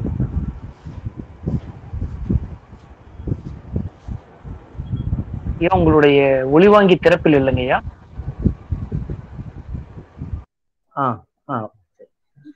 அனைவருக்கும் இப்போ கேக்குதுங்களா? கேக்குதுங்கய்யா. அனைவருக்கும் என்னுடைய இனிய மாலை வணக்கம். இன்றைய இந்த சட்ட மொழிபெயர்ப்பு குறித்த இந்த உரையை மாண்புமிகு நீதியரசன் அவர்கள் தங்கு தடையில்லாத தனித்தமிழில், அதான் ரொம்ப குறிப்பிடத்தக்க சிறப்பு, தமிழிலே மொழிபெயர்க்க வேண்டும் என்று சொல்கிற பொழுது எந்த ஆங்கில சொல்லும் இல்லாமல், அந்நிய மொழி சொல்லு இல்லாமல், தங்கு தடை இல்லாமல் தனித்தமிழிலே அருமையாக உரையாற்றினார்கள். மிகுந்த மகிழ்ச்சி. இந்த இதை நான் பார்த்த உடனேயே ஒரு மாவட்ட நீதிபதி சட்ட மொழிபெயர்ப்பை பற்றி என்ன பேசுகிறார் என்று அறிந்து கொள்வதுதான் வந்தேன். இதுல ஒரு மிக முக்கியமான ஒரு செய்தி ஐயா அவர்கள் இதுவரைக்கும் தமிழ் பேராசிரியர்கள் மத்தியில் கூட அறியாத ஒரு செய்தியை சொன்னார். என்னவென்றால், பாரதியார், மகாகவி பாரதியார் அந்த திலகருடைய வழக்கையும் வாவிசியுடைய வழக்கு அந்த குறிப்புகளையும் நடவடிக்கைகளையும் பற்றி எழுதியிருக்கிறார் என்கிற ஒரு அரிய செய்தி, ஒரு வரலாற்று ஆவணத்தை நம்மோடு பகிர்ந்து கொண்டார்கள். அதற்காக நான் என்னுடைய மகிழ்ச்சியையும் பாராட்டுதல்களையும் நான் ஐயா மாவட்ட நீதிபதி அவர்களுக்கு தெரிவித்துக் கொள்கிறேன். இங்கே மாண்புமிகு நம்முடைய மா சண்முக சுப்பிரமணியம் அவர்களை பற்றி ஐயா அவர்கள் குறிப்பிட்டார்கள். எனக்கு வாழ்க்கையில் கிடைத்த மிகப்பெரிய வாய்ப்பு, நான் 91 96 வரையில் சண்முக சுப்பிரமணியம் ஐயா அவர்கள் இருந்த அந்த ஆட்சி மொழி ஆணையத்தில் நான் மொழிபெயர்ப்பாளராக சேர்ந்தேன். அவர்களுக்கு சட்டம் ஐயாவுடைய சட்ட தமிழ் 2001 டிசம்பர்ல வெளிவந்தது. ஆமா ஆமா, உங்க நூல் தான் நான் வந்து கல்வி நூலாகவே கொண்டு நான் படித்திருக்கிறேன். ஐயா நிகழ்வில் கலந்து கொண்டது எனக்கு மிகப்பெரிய மகிழ்ச்சி. இல்ல, ஏன்னா என்னுடைய இந்த தொடர் நன்றி, ரொம்ப மகிழ்ச்சிங்கய்யா, ரொம்ப மகிழ்ச்சி. நீங்க அந்த சங்க தமிழ் கூறும் சட்டநெறி சொன்னீங்க, சரி, குரல் கூறும் சட்டநெறி சொன்னீங்க. எனக்கு ஐயாவோடு பழகின அந்த இதனாலே ஐயாவை போன்று நாமும் ஒரு நூல் படைக்க வேண்டும் என்கிற அந்த அறிவியல் காரணமாகத்தான் நான் இந்த ஒரு நூலை எழுதினேன். சங்க தமிழ் கூறும் சட்டநெறி, சங்க தமிழ் கூறும் சட்டநெறி. தெரியுதா ஸ்கிரீன்ல? தெரியுதுங்க. அதுவும் பொன்மலர் பதிப்பகம் தானே? இல்ல, இது வந்து சைவ சித்தாந்த நூற்பதிப்பு கழகம் போட்டாங்க. நல்லதுங்க, இது கழகம் போட்டது. அவர் ஐயாவுடைய குரல் கூறும் சட்டநெறியை பார்த்து நான் சங்க தமிழ் கூறும் சட்டநெறி என்று சொன்னேன். அதுல அதை எழுதினேன். சங்கத்தமிழ் இருக்கிற அவர் 5 இதாக, அதாவது உங்களுடைய நீதிமன்ற முறைகள், வழக்கும் தீர்ப்பும், குற்றமும் தண்டனையும், சிறைச்சாலை, இவற்றை பற்றி சட்டவியல். ஒரு செய்தி, 1950 அரசமைப்பு சட்டம் வந்த பின்பு இந்தியா முழுவதும் அந்த அரசமைப்பை மொழிபெயர்க்கிற அந்த பணியில் ஈடுபட்டார்கள். தமிழ்நாட்டிலும் மொழிபெயர்த்தோம். இந்தியாவிலேயே முதலில் ஒரு சட்ட அகராதி வந்தது என்று சொன்னால் அது தமிழ்நாட்டில்தான், தமிழில்தான். 1968 தான் இந்தியாவில் வேறு எந்த மொழியிலும் இல்லாமல் நாம் தான் தமிழில் போட்டோம். இன்னும் குறிப்பு, இந்தி மொழியில் கூட, இந்தி மொழியில் அந்த சட்ட அகராதி 1971 தான் வந்தது. எனவே இந்தியை விட முந்திக் கொண்டு 68 இந்திய மொழிகளிலே ஒரு சட்ட சொல் அகராதியை நாம் போட்டோம். இப்பொழுது நானும் ஓய்வு பெற்ற பின்பு இப்பொழுதும் தமிழ்நாடு சட்ட ஆட்சி மொழி ஆணையத்தில் உறுப்பினராக இருக்கிறேன். நம்முடைய மாண்புமிகு நீதியரசர் பொன் கலையரசன் அவர்கள் தலைமையில் அந்த அந்த ஆட்சி மொழி ஆணையத்திலே தான் இப்பொழுது இருக்கிறேன். அதிலே நாங்கள் இப்ப 92 ஒரு மொழிபெயர்ப்பு அரசமைப்பு போட்டோம். 2009 போட்டோம். இப்பொழுது நாங்கள் இந்த புதிய ஆணையம் வந்ததுக்கு அப்புறம் 2021 மார்ச்ல நாங்கள் இருமொழி பதிப்பாக டைக்லெட்ல போட்டோம். அதனால இப்ப நமக்கு இப்பொழுது கூட 76 நீங்க சொன்னது மாதிரி இந்திய தண்டனை தொகுப்பு சட்டம், அந்த குற்றவியல் விசாரணை முறை, உரிமையல் விசாரணை முறையெல்லாம் நம்ம 76 போட்டோம். இப்போ அதை நம்ம அதை திருத்தி பணிய திருத்தங்களோட வித் அமெண்ட்மெண்ட்ஸ் அப்டேட்டட் வெர்ஷன் இப்ப கொண்டு வந்துட்டு இருக்கோம். அதனால இப்ப தமிழ்ல நீங்க பிரதாமலிய சரித்திரம் இன்னும் அருமையா சொல்றார். அது அந்த காலத்திலே அவர் துணிவா சொல்லியிருக்கிறார். அவர் இங்க ஆங்கிலம் வேண்டும் என்கிறவனை இங்க இங்கிலாந்துக்கு அனுப்புங்கள், பிரெஞ்சு வேணும் என்கிறவனை பிரான்சுக்கு அனுப்புங்கள், ஜெர்மன் வேண்டும் என்று ஜெர்மனிக்கு அனுப்புங்கள், ஆனால் சம்ஸ்கிருதம் வேணும் என்று சொல்லுகிறவனை என்ன செய்ய போகிறீர்கள் என்று கேட்டு சொல்லுகிறார். சம்ஸ்கிருதம் வேண்டும் என்று சொல்லுகிறவனுக்கு உலகத்திலே நாடே கிடையாது, எனவே அவனை ஒட்டுமொத்தமாக கட்டி வங்காளாவிரி கடலே போடுங்கள் என்று கூட சொல்லியிருக்கிறார். 1706 அவர் எழுதினது 1776 எழுதியிருக்கிறார். அவரு 1865 சித்தாந்த சங்கிரகம் என்று ஒரு நீதிமன்ற தீர்ப்புகளை தொகுத்து வெளியிட்டிருக்கார். அதுல எல்லாம் பாருங்க, நம்முடைய எவிடன்ஸே கூட 1872 தான். ஆனா எவிடன்ஸ் வரதுக்கு முன்னாடியே நம்ம முனிசிப் கோர்ட்டு எல்லா நீதிமன்ற தீர்ப்பையும் அவர் எழுதியிருக்கிறார். எனவே சட்டத்தமிழ் நல்ல வளர்ச்சி வருகிறது. ஐயாவுடைய கருத்துல ஒரு கருத்துல நான் மாறுபடுகிறேன். சட்ட மொழிபெயர்ப்பு குழந்தையாக இருக்குது என்று சொன்னீர்கள். நான் ஒரு ஆட்சி மொழி ஆணைய உறுப்பினராக காரணத்தினால் மட்டுமல்ல, நான் 30 ஆண்டுகள் அதில் பணியாற்றி வருகிறேன் என்பதனாலே ஒரு உண்மை, இன்றைக்கு மலையாளத்திலும் தெலுங்கிலும் கன்னடத்திலும் இருக்கிற அளவுக்கு நாம் தமிழிலே சட்டங்களை மொழிபெயர்த்து கொண்டு வரவில்லை என்பது உண்மைதான். நான் என்னுடைய ஆராய்ச்சியிலும் அதை சொல்லியிருக்கிறேன். ஆனாலும் இன்றைக்கு தீங்கியல் சட்டம், குற்றவியல் சட்டம் எல்லாமும் வந்திருக்கிறது. எனவே இந்த அருமையான ஒரு உரையை கேட்பதற்கு வாய்ப்பளித்த நம்முடைய தமிழ் பரதனுக்கும் அந்த துறை தலைவர் உள்ளிட்ட அனைவருக்கும் என்னுடைய நன்றியை தெரிவித்துக் கொள்கிறேன். ஐயா அவர்கள் இப்பொழுது சென்னையில் தான் இருக்கிறார்கள் என்று அறிந்தேன். ஒரு முறை உங்களை நேரே சந்தித்து மகிழ்வேன் என்று சொல்லி இந்த நல்ல வாய்ப்புக்கு நன்றி கூறி விடைபெறுகிறேன். நன்றி, வணக்கம். மிக்க நன்றி ஐயா. வருகிறேன் ஐயா, உங்களை ஒரு நாள் சந்திக்கிறேன். நாங்க இப்போ சரிங்க, நன்றிங்க, மகிழ்ச்சி, வணக்கம். வணக்கம். நம்ம அந்த வரிசைப்படி வருவோம். அடுத்து அமர் மாறி அவர்கள், உங்களுடைய கேள்வி. அனைவருக்கும் வணக்கம் ஐயா. இன்னைக்கு உங்களோட உரையை கேட்டதில் எனக்கு மிகவும் மகிழ்ச்சி. அநேகமாக அந்த மீட்டிங்கில் கலந்துக்கிட்ட இளையவன் நானாக தான் இருப்பேன்னு நினைக்கிறேன். நிறைய தகவல்கள் சொன்னீங்க, நான் நிறைய குறிப்புகள் எடுத்து வச்சிருக்கிறேன். மிகவும் மகிழ்ச்சி. முதல்ல ஆர்டிகிள்ஸ், அதுக்கு செக்ஷன் அப்படிங்கிறத தான் நம்ம பிரிவு அப்படிங்கிற வார்த்தையை தான் நம்ம அதிகம் பயன்படுத்திக்கிட்டு இருக்கோம் அப்படின்னு சொல்லி நீங்கள் சொன்னீங்க. இப்போ புத்தகங்களில் பார்த்தீங்கன்னா தமிழ்நாடு அரசு பாடநூல் கழகத்திலேயே கூட ஆர்டிக்கிள் அப்படின்றது உறுப்பு, சரத்து அப்படின்னு சில 2 வார்த்தைகள் கொடுத்துருக்குறாங்க. இரண்டாவதுங்க ஐயா, சட்டத்தமிழ் அகராதி தஞ்சை தமிழ் பல்கலைக்கழகத்தில் வெளியிட்டுறதை பற்றி சொன்னீங்க. சட்டத்தமிழ் அகராதி அது அந்த அகராதி நான் பார்த்துருக்குறேன். ஆனால் இன்னைக்கு எவ்வளவோ புதிய வார்த்தைகள் நம்ம சட்டத்தில் வந்துருச்சு. ஆனால் சட்டத்தமிழ் அகராதி இன்னும் மேம்பாடு அடையாமல், அதாவது அப்டேஷன் பண்ணாமல் இன்னும் அது அப்படியே இருக்குது அப்படிங்கிறது ரொம்ப ஒரு வருத்தமான செய்தி. இந்த மீட்டிங்கில் கலந்துக்கிட்ட தமிழ் பல்கலைக்கழகத்தில் இருக்கிறவங்க யாராவது இருந்தாங்க அப்படின்னா அதை கவனத்தில் எடுத்துக்கணும் அப்படின்னு சொல்லி நான் அந்த கூகுள் மீட் வழியாக நான் கேட்டுக்கிறேன். ஐயா, மூன்றாவது பிப்ளியோ டைவர்சிட்டி அப்படின்ற ஒரு வார்த்தையை நீங்கள் பயன்படுத்துனீங்க. அதாவது இதை வந்து மொழி பன்மயம் அப்படின்னு நம்ம சொல்லலாமாங்க ஐயா? ஏன் கேட்குறேன் அப்படின்னா, அந்த பிப்ளியோ டைவர்சிட்டி அப்படிங்கிற பிப்ளியோ அப்படிங்கிற வார்த்தை கனெக்டட் வித் புக்ஸ், புத்தகங்களோட தொடர்புடையது அப்படின்னு தான் வந்து ஆங்கில அகராதி வந்து சொல்லுது. அப்படி இருக்கிறப்ப இது மொழி பன்மயம் அப்படின்றத சொல்றது எப்படி இருக்கும்? இப்போ லிங்குவிஸ்டிக் டைவர்சிட்டி அப்படின்றத நூல் பன்மயம் என்பதுதான். நூல் பன்மயம். அதுதாங்க. என்ன நூல் பன்மயம்னா, இதை வந்து கேரளாவுல இந்த வார்த்தை நான் பயன்படுத்த காரணம், கேரளாவுல ஒரு பெரிய புத்தக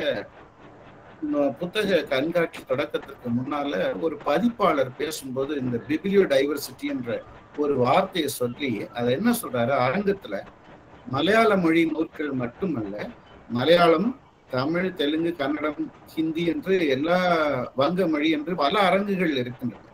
இந்த இந்தியாவில் இவ்வளவு மொழிகள் இருப்பதால் தான் இந்த மொழிகளை பேசுகிற மக்கள் பணி நியமமாக அல்லது வெவ்வேறு காரணங்களாக வாழ்விடம் மாறி அவர்களுடைய மொழி பேசுகிற மொழியை தாயகமாக கொண்ட மாநிலங்களையும் இடங்களையும் மாறி புலம்பெயர்ந்து வருகிற போது மலையாளம் மொழி பேசுகிற நாட்டில் மலையாள நூல்கள் மட்டுமல்ல, வங்க நூல்களும் கன்னட நூல்களும் தமிழ் நூல்களும் பெருமளவுக்கு வியாபாரம் ஆகின்றன. அதை தொடர்ந்து அங்கே அரங்குகள் அமைக்கப்பட்டிருக்கின்றன என்று சொல்லி அவர் சொன்ன இந்த வார்த்தை நான் நூல், அதாவது பிப்ளியோ டைவர்சிட்டி, பல்லுயிர் ஓம்புதல் என்று திருக்குறளில் சொன்னது போல நூல் வளம், அதாவது நூல் வளம் பெருக்குதல், நூல் வளம் பெருகும் என்றுதான். அதாவது மொழிகள் எவ்வளவு இருக்கின்றனவோ அந்தந்த மொழிகளில் நூல்கள் வெளிவந்தால் நூல் வளம் பெருகும் என்பதுதான் நான் சொல்ல வந்த சொல்லினுடைய அந்த பொருள்.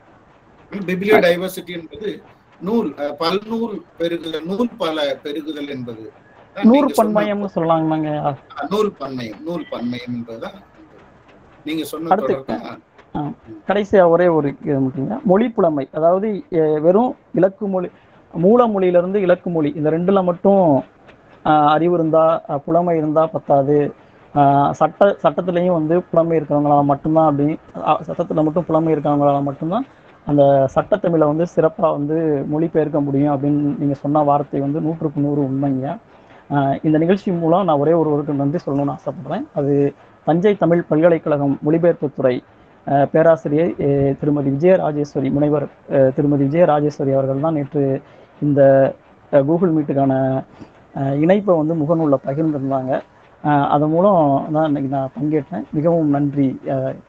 இந்த நிகழ்ச்சியில் வந்து எனக்கு வாய்ப்பு கொடுத்த, என்னுடைய சந்தேகத்தை தீர்த்து வைத்த ஐயா அவர்களுக்கு மிகவும் நன்றிங்க. மற்றவர்களுக்கு நான் வழிபடுறேன். நன்றி நன்றி நன்றி. அடுத்ததாக மொழிபெயர்ப்பு துறையைச் சேர்ந்த பேராசிரியர் விஜயராஜேஸ்வரி அம்மா.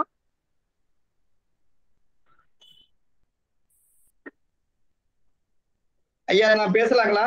பாலசுப்ரமணியன் பேசுறேங்க. ஐயா பேசலாங்க ஐயா, பேசலாங்க ஐயா. தற்போது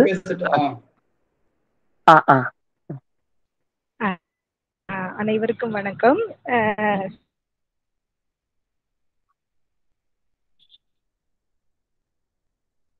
சார்,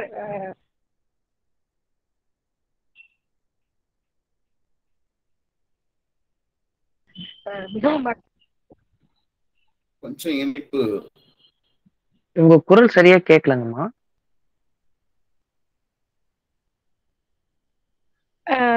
சார் நீங்க பேசுங்க சார். அடுத்தது எங்க தஞ்சாவூர் தமிழ் பல்கலைக்கழகம் பேசணும்னு நான் பேசுறேன். பேச்சு நல்லா வந்து பேசுறேன். இல்ல பேசிட்டீங்களா? சரிம்மா, வணக்கம் ஐயா. வணக்கம், பாலசுப்ரமணியன் பேசுறேங்க ஐயா. உங்களுடைய உரை மிகவும் பயனுள்ளதா இருந்தது. பாராட்டுகள். உங்களை வந்து மாண்புமிகு நீதி அரசர் சொல்றதா உரையாசிரியர் தெரியல எனக்கு. நீங்க தமிழ் இதை வந்து அரங்கல்ல நான் சொல்றேன், நம்ம தமிழ் நபர்கள் பேசுறது கேக்குதுங்களா? நீதியரசர் நீதி நான் பேசுறது கேக்குதுங்களா? நல்லா கேக்குது, நல்லா கேக்குது. அதாவது உங்களால நீங்க சொன்னீங்க இல்லையா, அது மிக முக்கியமான ஒரு சொல்லாடல். நீங்க நீதி அரசர்களும் சட்டவியல் வல்லுநர்களும் உரையாசிரியர்கள் உரை எழுதுகிறார்கள், அதாவது அந்த சட்டங்களுக்கு உரை எழுதுகிறார்கள். அது மிகவும் நல்ல ஒரு சொல்லு. எனக்கு வந்து சில ஐயப்பாடுகள் இருக்குங்கய்யா. ஒண்ணு, நீங்க ஒரு திரையில காமிச்சீங்க, அதை வந்து மறுபடியும் சரியா படிக்க முடியல. அதாவது வந்து இந்த சட்டங்களை வந்து அந்தந்த மொழிகள்ல மொழிபெயர்க்கும் பொழுது அதற்கு அதாவது நாடாளுமன்றம் அல்லது சட்டமன்றம் அங்கீகாரம் கொடுத்தால்தானே அது சட்டமாக முடியும். அதை நம்ம மொழிபெயர்த்துட்டோம். அந்த மொழிபெயர்ப்பை வந்து அங்கீகரிக்கப்பட்ட ஒரு சட்டமாக அந்த நாடாளுமன்றமோ அல்லது சட்டமன்றமோ வந்து ஏற்றுக்கொண்டால்தான் அது சட்டமாக முடியும்னு நினைக்கிறேன். அதை காமிச்சிங்க, அதை படிக்கிறதுக்குள்ள அது மாறிடுச்சு. அதை பற்றி கொஞ்சம் விளக்கணும். ரெண்டாவது அதாவது வந்து நீங்க என்ன சொன்னீங்கன்னு கேட்டீங்கன்னா, சொற்கள் ரொம்ப ரொம்ப முக்கியம் அப்படின்னு சொன்னீங்க. சொற்கள் போலவே வாக்கியங்களும் ரொம்ப முக்கியம். என்ன காரணம் கேட்டீங்கன்னா, நீங்க வந்து சொற்களை வச்சு மட்டும் மொழிபெயர்த்துட்டா மொழிபெயர்ப்பு வந்து அது சமயத்துல மாறி போயிடும். எனவே நீங்க நீங்க புரியாம சொல்றீங்கன்னு நான் சொல்லல. அதை சொல்லும் போது அதோட சேர்த்துக்கணும்னு நான் வேண்டிக்கிறேன். அதாவது வந்து சொற்கள் மட்டும் இல்ல, வாக்கிய சொற்றொடர்கள் எல்லாமே சொற்றொடர்கள் முக்கியம். அந்த மூன்றாவது நான் சொல்ல விரும்புறது ஏற்கனவே சொன்ன அந்த ஒரு கருத்துதான். உதாரணத்துக்கு இப்போ வந்து ஒரு வாக்கியத்தை வந்து சாதாரண வாக்கியத்தை கொடுத்து 4 பேர்கிட்ட மொழிபெயர்க்க சொன்னாலே 4 விதமா வரும். அப்படி இருக்கும் பொழுது ஒரு சட்டத்தை மொழிபெயர்த்து அதுல வந்து ஆங்கில மொழியில என்ன பொருள்ல சொன்னாங்களோ அதே பொருள்ல மாறுபடாம ஆங்கிலத்துல ஒருத்தர் வந்து அதை வந்து பார்த்து அது கொண்டு வர்றாரு, இன்னொருத்தர் வந்து தமிழ்ல உள்ளது அல்லது ஹிந்தியில உள்ளது அல்லது மலையாளத்துல உள்ளதை கொண்டு வந்து அதை வச்சுக்கிட்டு பேசுறாரு. ஒரு வழக்கறிஞர் தமிழ மொழிபெயர்த்தை வச்சு பேசுறாரு, இன்னொரு வழக்கறிஞர் ஆங்கிலத்தை வச்சு பேசியிருக்காங்க. 2 பேருக்கும் முரண்பாடு வராம இருக்கணும். அந்த அளவுக்கு நம்மளால எப்பொழுதும் கொண்டு வர முடியுங்கிறத நம்ம பார்க்கணும்.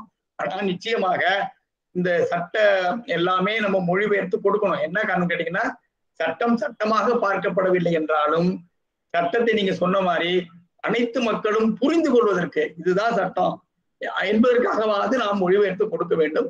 அந்த வகையில் சிறப்பு. நன்றி, வணக்கம். ஐயாவுடைய முதல் கேள்விக்கு நான் ஒரே ஒரு வரியில விடை சொன்னா, மொழிபெயர்ப்புக்கு எந்த சட்டமன்றமும் பாராளுமன்றமும் அங்கீகாரம் அளிக்கணும் தேவையில்லை. அதாவது சட்டமன்றங்கள்ல அந்தந்த மாநில மொழிகள்ல சட்டங்கள் இயற்றப்படுகின்றன. குறிப்பாக தமிழ்நாட்டுல சட்டமன்றத்துல தமிழில் சட்ட முன்வரைவு வைக்கப்பட்டு பிறகு அரசிதழில் வெளிவரும் போது தமிழிலும் ஆங்கிலத்திலும் வெளியிடுகிறார். நாடாளுமன்றத்துல அத்தகைய சட்டங்கள் அதாவது மைய அரசினுடைய நாடாளுமன்றத்தில் இயற்றப்படுகிற சட்டங்கள் ஆங்கிலத்திலும் ஹிந்தி மொழியிலும் வைத்து அதை பிறகு சட்ட வரைவு அரசு இதழ்களில் கெசட்ல வெளியிடுகிறார். இப்படி வெளிவந்து விட்டால் அது சட்டமாகிறது.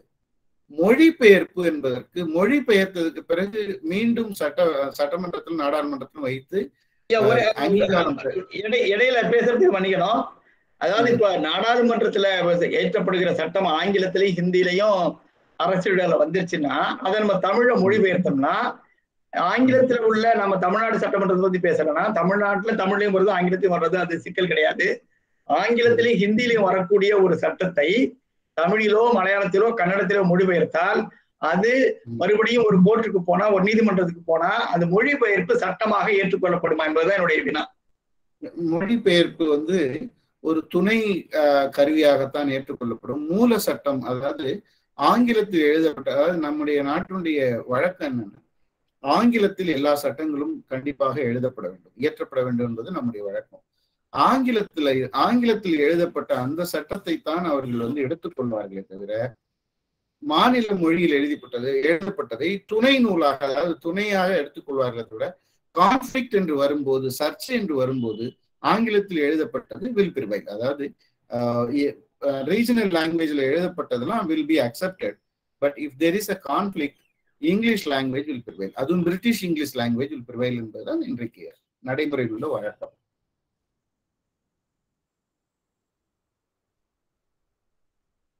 தமிழ் பரதன்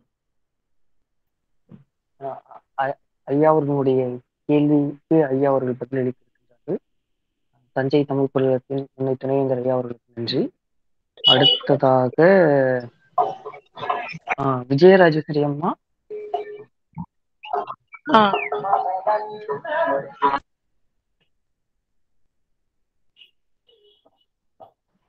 பரதன் வணக்கம். தமிழ் பரதன் வணக்கம். நான் பேசுறது கேக்குதா? கேக்குதுமா கேக்குது. கொஞ்சம் டிராவல்ல இருக்கிறதுனால இந்த நிகழ்வை மிஸ் பண்ணிடக்கூடாது அப்படின்னு கலந்துட்டு இருக்கேன். கொஞ்சம் டிஸ்டர்பன்ஸ் இருக்கும், எக்ஸ்டர்னல் டிஸ்டர்பன்ஸ் இருக்கும். சாருக்கு வந்து எப்படி நன்றி சொல்றேன்னு தெரியல. ஆக்சுவலி இது வந்து நான் தஞ்சை தமிழ் பல்கலைக்கழகத்தில் மொழிபெயர்ப்பு துறையில உதவி பேராசிரியராக இருக்கேன். என் பெயர் விஜய ராஜேஸ்வரி. நிறைய முறை நம்ம மகளிர் நீதிமன்றத்துக்கு எனக்கு போக வேண்டியது வந்தது மொழிபெயர்ப்புக்காக. மொழிபெயர்ப்பு ஒரு இது நம்ம தமிழ்நாடு கவர்மெண்ட் சைட்ல இருக்கக்கூடிய சில கேசஸ், அதுக்கு கண்டிப்பாக போக வேண்டிய ஒரு கட்டாய நிலைமை ஏற்பட்டதுன்னு தான் சொல்லுவேன். எங்க மாண்புமை முன்னாள் துணைவேந்தர் அவர்கள் இங்க இருக்கிறார்கள். ஐயா அவர்கள் கேட்கொண்டதற்கு இணங்க நான் செல்ல நேர்ந்தது. போகும்போது இதே மாதிரிதான் அது வந்து ஒரு பர்டிகுலர் ஒரு கேஸுக்கு அதோட கேஸ் ஃபைல்ஸ் இருக்கு இல்லையா, எஃப்ஐஆர் காப்பீஸ், இந்த மாதிரியான டிரான்ஸ்லேஷன்ஸ். எனக்கு என்ன பதட்டம் இருந்ததுன்னா, என்னோட மொழிபெயர்ப்பு வந்து ரொம்ப சரியா இருக்கணும், சரியா எந்த விதத்துலயும் இதாயிடக்கூடாது. அப்போ நான் வந்து எனக்கு தெரிந்த நண்பர்கள் கேரளால நிறைய கொஞ்சம் ஜஸ்டிஸ் அப்படி கொஞ்சம் நண்பர்கள், அதே மாதிரி சென்னையில இருக்க நண்பர்கள் நீதிபதிகள் எல்லார்கிட்டையும் கேட்டு அவங்களோட அறிவுரைப்படிதான் நான் போய் செஞ்சேன்.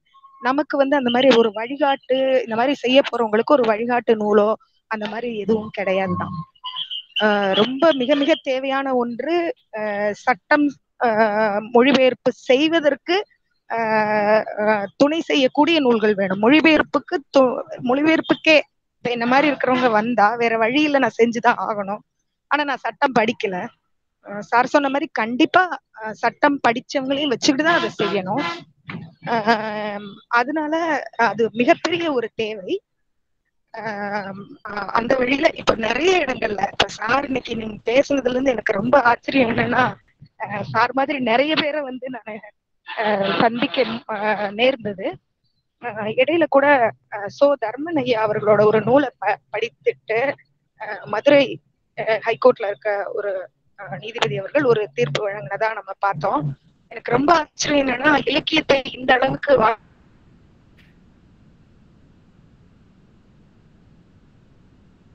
வாசிக்கக்கூடிய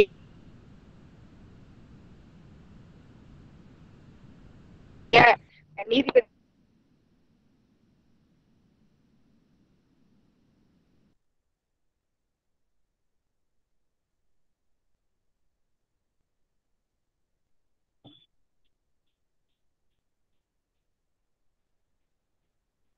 வந்து சில சமயங்கள்ல ஏற்றுக்கொள்ளப்பட மாட்டேங்குது. உங்க குரல் கேட்கல. கேக்குதா பரதன்?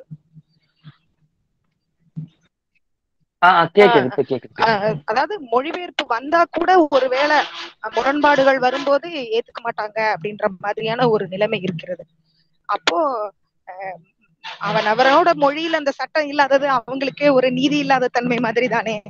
அப்படிதானே? இப்போ ஒரு லேமன், ஒரு ஒண்ணுமே தெரியாத ஒரு மனுஷன், அவருக்கு மேல நம்ம ஒரு தீர்ப்போ ஏதோ வருது, அவருக்கு சட்டத்தை பத்தி எதுவும் தெரியாது, அவர் மொழியிலும் இல்ல.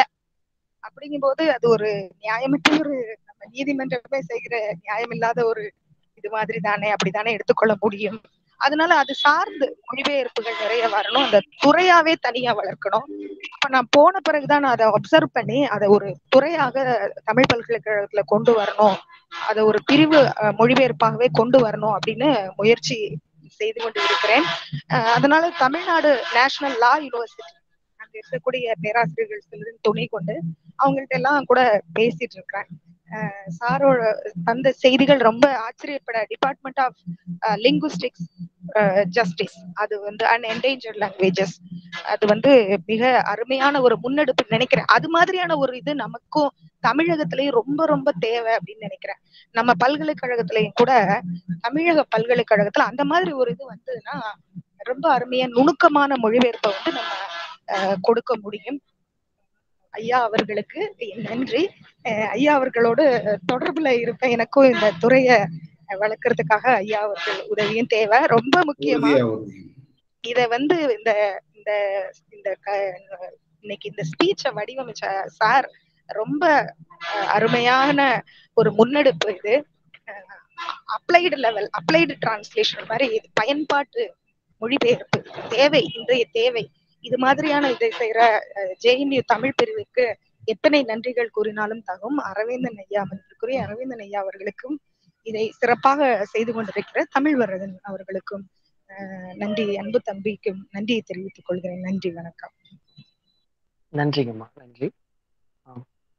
பங்கேற்பாளர்கள் உங்களுக்கு வேறு ஏதேனும் அந்த உரை சார்ந்த கேள்விகள் அல்லது கருத்துகள், விவாதங்கள் ஏதேனும் இருப்பின் தற்பொழுது நிகழ்த்தலாம்.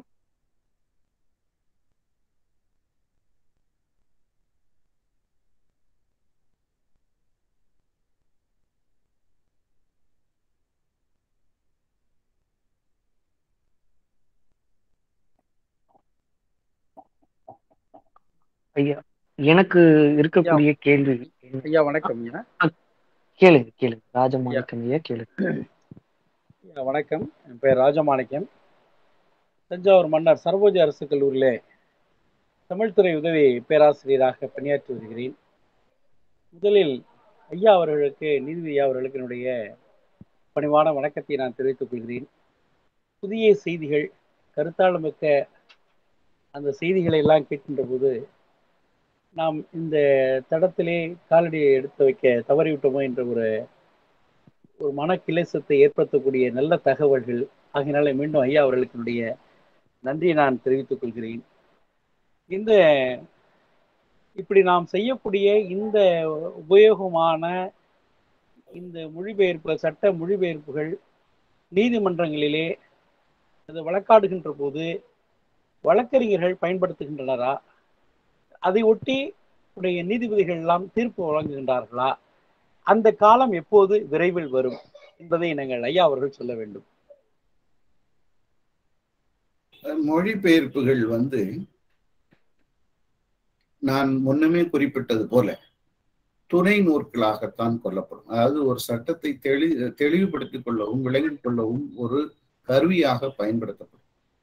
மூல வடிவில் அந்த தமிழ், அதாவது அந்த சட்டம் இயற்றப்பட்ட அந்த மூல மொழி இருக்கிறது அல்லவா, அந்த மொழியைத்தான் முதன்மையாக கருத வேண்டும். நான் முன்னமே எடுத்து சொன்னது போல translations will be accepted, there will be no doubt, but if there is a conflict, British English will prevail.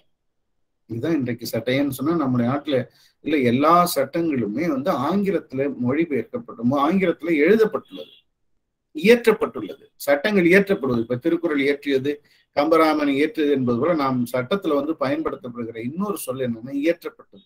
சட்டம் ஆங்கிலத்தில் இயற்றப்பட்டு நடைமுறையில் இருந்து வருவதால் அதை பொறுத்து சர்ச்சைகள், எத்தனை மொழிபெயர்ப்புகள் வந்தாலும் அந்த மொழிபெயர்ப்புகள் அனைத்துமே துணை கருவிகளாக பயன்படுத்தலாமே தவிர மொழிபெயர்ப்புகளுக்கு இடையே சிக்கல் வரும்போது ஆங்கிலத்தில் மூல மொழியான அந்த ஆங்கிலத்தில் எழுதப்பட்ட அந்த ஜுடிஷியல், அந்த லீகல் டெக்ஸ்ட் தான் வில் பிரிவைல். அதுதான் கருத்தில் கொள்ள வேண்டும் என்பது விதிமுறையாக இன்றைய அளவில் இருந்து வருவதால் துணை நூல்கள், அதாவது மொழிபெயர்ப்புகள் எல்லாமே வழக்கறிஞர்கள் துணை நூல்களாக, துணை கருவி நூல்கள், எத்தனையோ மொழிபெயர்ப்புகள் வந்துள்ளன. குறிப்பாக சேலத்திலிருந்து கிரிலா ஹவுஸ் என்று ஒரு சட்ட நூல ஒரு பதிப்பாளர் 100 சட்டங்களை ஆங்கிலத்திலிருந்து தமிழுக்கு மொழிபெயர்த்து தஞ்சையில இருக்கிற நம்முடைய புலமை வெங்கடாஜலம் போன்றவர்கள் மூலமாக மொழிபெயர்த்து வெளியிட்டுள்ளார். அதே போல சீதாராமன் என்று சென்னையில இருக்கிற பதிப்பகங்கள் ஆங்கிலத்திலிருந்து தமிழுக்கு மொழிபெயர்த்து வெளியிட்டுள்ளன. இவைகள் எல்லாம் எளிதாக புரிந்து கொள்வதற்கும், குறிப்பாக ஆங்கில அறிவு அல்லது ஆங்கில மொழி புலமை இல்லாமல் சாதாரண தமிழ் அறிவு கொண்ட அனைவருமே எளிதாக விளங்கிக் கொள்கிற அளவுக்கு அந்த நூல்கள் கருவிகளாக நமக்கு உதவியாக இருக்கும். ஆனால் முதன்மையாக சர்ச்சை என்று வரும்போது, மொழிபெயர்ப்புகளுக்குள் சர்ச்சை என்று வரும்போது ஆங்கிலத்தில் சொல்லப்பட்டதை கருத்தில் கொண்டு அதன் அடிப்படையில் முடிவெடுக்க வேண்டும் என்பது நீதியாக, அதாவது வரைமுறையாக வகுக்கப்பட்டுள்ளது. விரைவில் இது சார்ந்த தமிழ் நூல்கள் முதன்மைப்படுத்தப்பட்டு வரும்போது மெல்ல மெல்ல தமிழ் அப்படியே ஆட்சி மொழியாகவும் அலுவல் மொழியாகவும் நீதிமன்ற மொழியாகவும் இடம்பெறும். அந்த காலத்தை நாம் தான் விரைவில் கொண்டு வர வேண்டும், நம்முடைய முயற்சியில் தான் கொண்டு வர வேண்டும். மிக்க நன்றி, மிக்க நன்றி ஐயா. எனக்கு இருக்கக்கூடிய அந்த கேள்வி என்னன்னா, அந்த குற்றம் சார்ந்து அல்லது விசாரணைக்காக அழைத்து வரக்கூடிய நபர்கள் பிற மாநிலத்தை சேர்ந்தவர்களாகவோ பிற நாட்டை சேர்ந்தவர்களாகவோ இருக்கும்போது அவர்கள் அளிக்கக்கூடிய அந்த தரவுகளை அல்லது மொழி சார்ந்த இதை ஒரு மொழிபெயர்ப்பாளரை வைத்து உள்வாங்குவாங்களா? விசாரணை அது எப்படி நிகழும்? அது சார்ந்த சிக்கல்கள். ரொம்ப அற்புதமான கேள்வி தமிழ் பாரதம். நீங்க கேள்வி கேட்கும்போது நான் உள்வாங்கிட்டேன். ஏன்னா நான் என்னுடைய அனுபவத்தை சொல்றேன் பாரு. நான் வந்து கோவையில நடுவரா பணியாற்றிருக்கேன்.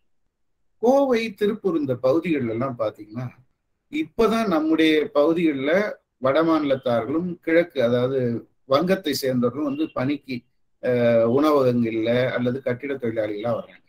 திருப்பூர் போன்ற பகுதிகள் எல்லாம் அந்த உள்ளாடை, அந்த தயாரிப்பு பணிகள் எல்லாம் ஒரு 20-30 ஆண்டுகளுக்கு முன்னாலே அவங்க வந்துட்டாங்க. அவங்க இங்க வந்ததுக்கு பிறகு நடக்கிற ஒரு நிகழ்வு மட்டும் பாருங்க. அவங்க இங்க வருவாங்க, ஆணோ பெண்ணோ காதல் அல்லது திருமணங்களில் ஈடுபட்டு பிறகு குடும்ப சண்டை வந்து ஒரு மண்ணெண்ணெயை ஊத்தி கொளுத்திப்பாங்க. பெண் மண்ணெண்ணெயை ஊத்தி கொளுத்திட்ட பிறகு அவங்கள வந்து அவங்க வெளி மாநிலத்தவங்க இல்லைங்களா, அவங்களுடைய தமிழ் மொழி அதாவது தாய்மொழி தமிழ் கிடையாது. துன்பம் வந்தவுடனே அவங்க தன்னை அறிந்து அவங்க மொழியில தான் பேசுவாங்க, கதறுவாங்க. அவர்களிடத்துல போய் மரண வாக்குமூலம் பதிவு செய்யணும். நீதித்துறை நடுவர் போய் மரண வாக்குமூலம் பதிவு செய்யணும். அந்த பணிகள் எல்லாம் நான் செஞ்சிருக்கேன்.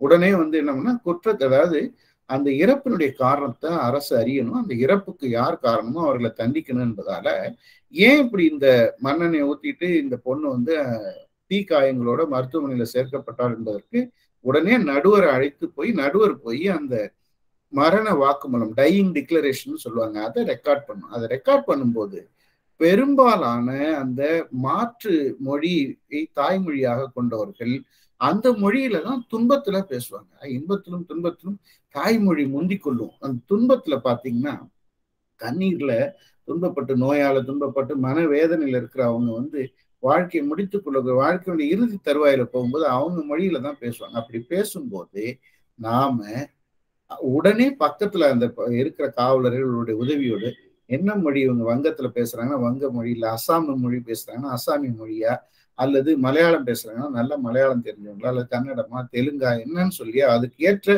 ஒருத்தரை அழைச்சிட்டு வந்து அவர்கிட்ட கேள்வி கேட்போம். அம்மா அவன் பேர் என்ன, நீ எங்க இருக்க, எந்த முகவரி, ஏன் இப்படி உங்களுக்கு இந்த தீக்காயங்கள் ஏற்பட்டது, இந்த தீக்காயங்கள் எப்படி ஏற்பட்டது, இதற்கான காரணம் என்ன, உங்களை யாராவது ஏதாவது செய்தாங்களா, இதெல்லாம் முழுமையா கேள்விகளா கேட்டு வினா விடைகளாக எழுதி உரையா, அதாவது அங்க வந்து மொழிபெயர்ப்பாளருடைய துணையை நாங்க சாதாரணமா அதாவது பயன்படுத்திப்போம்.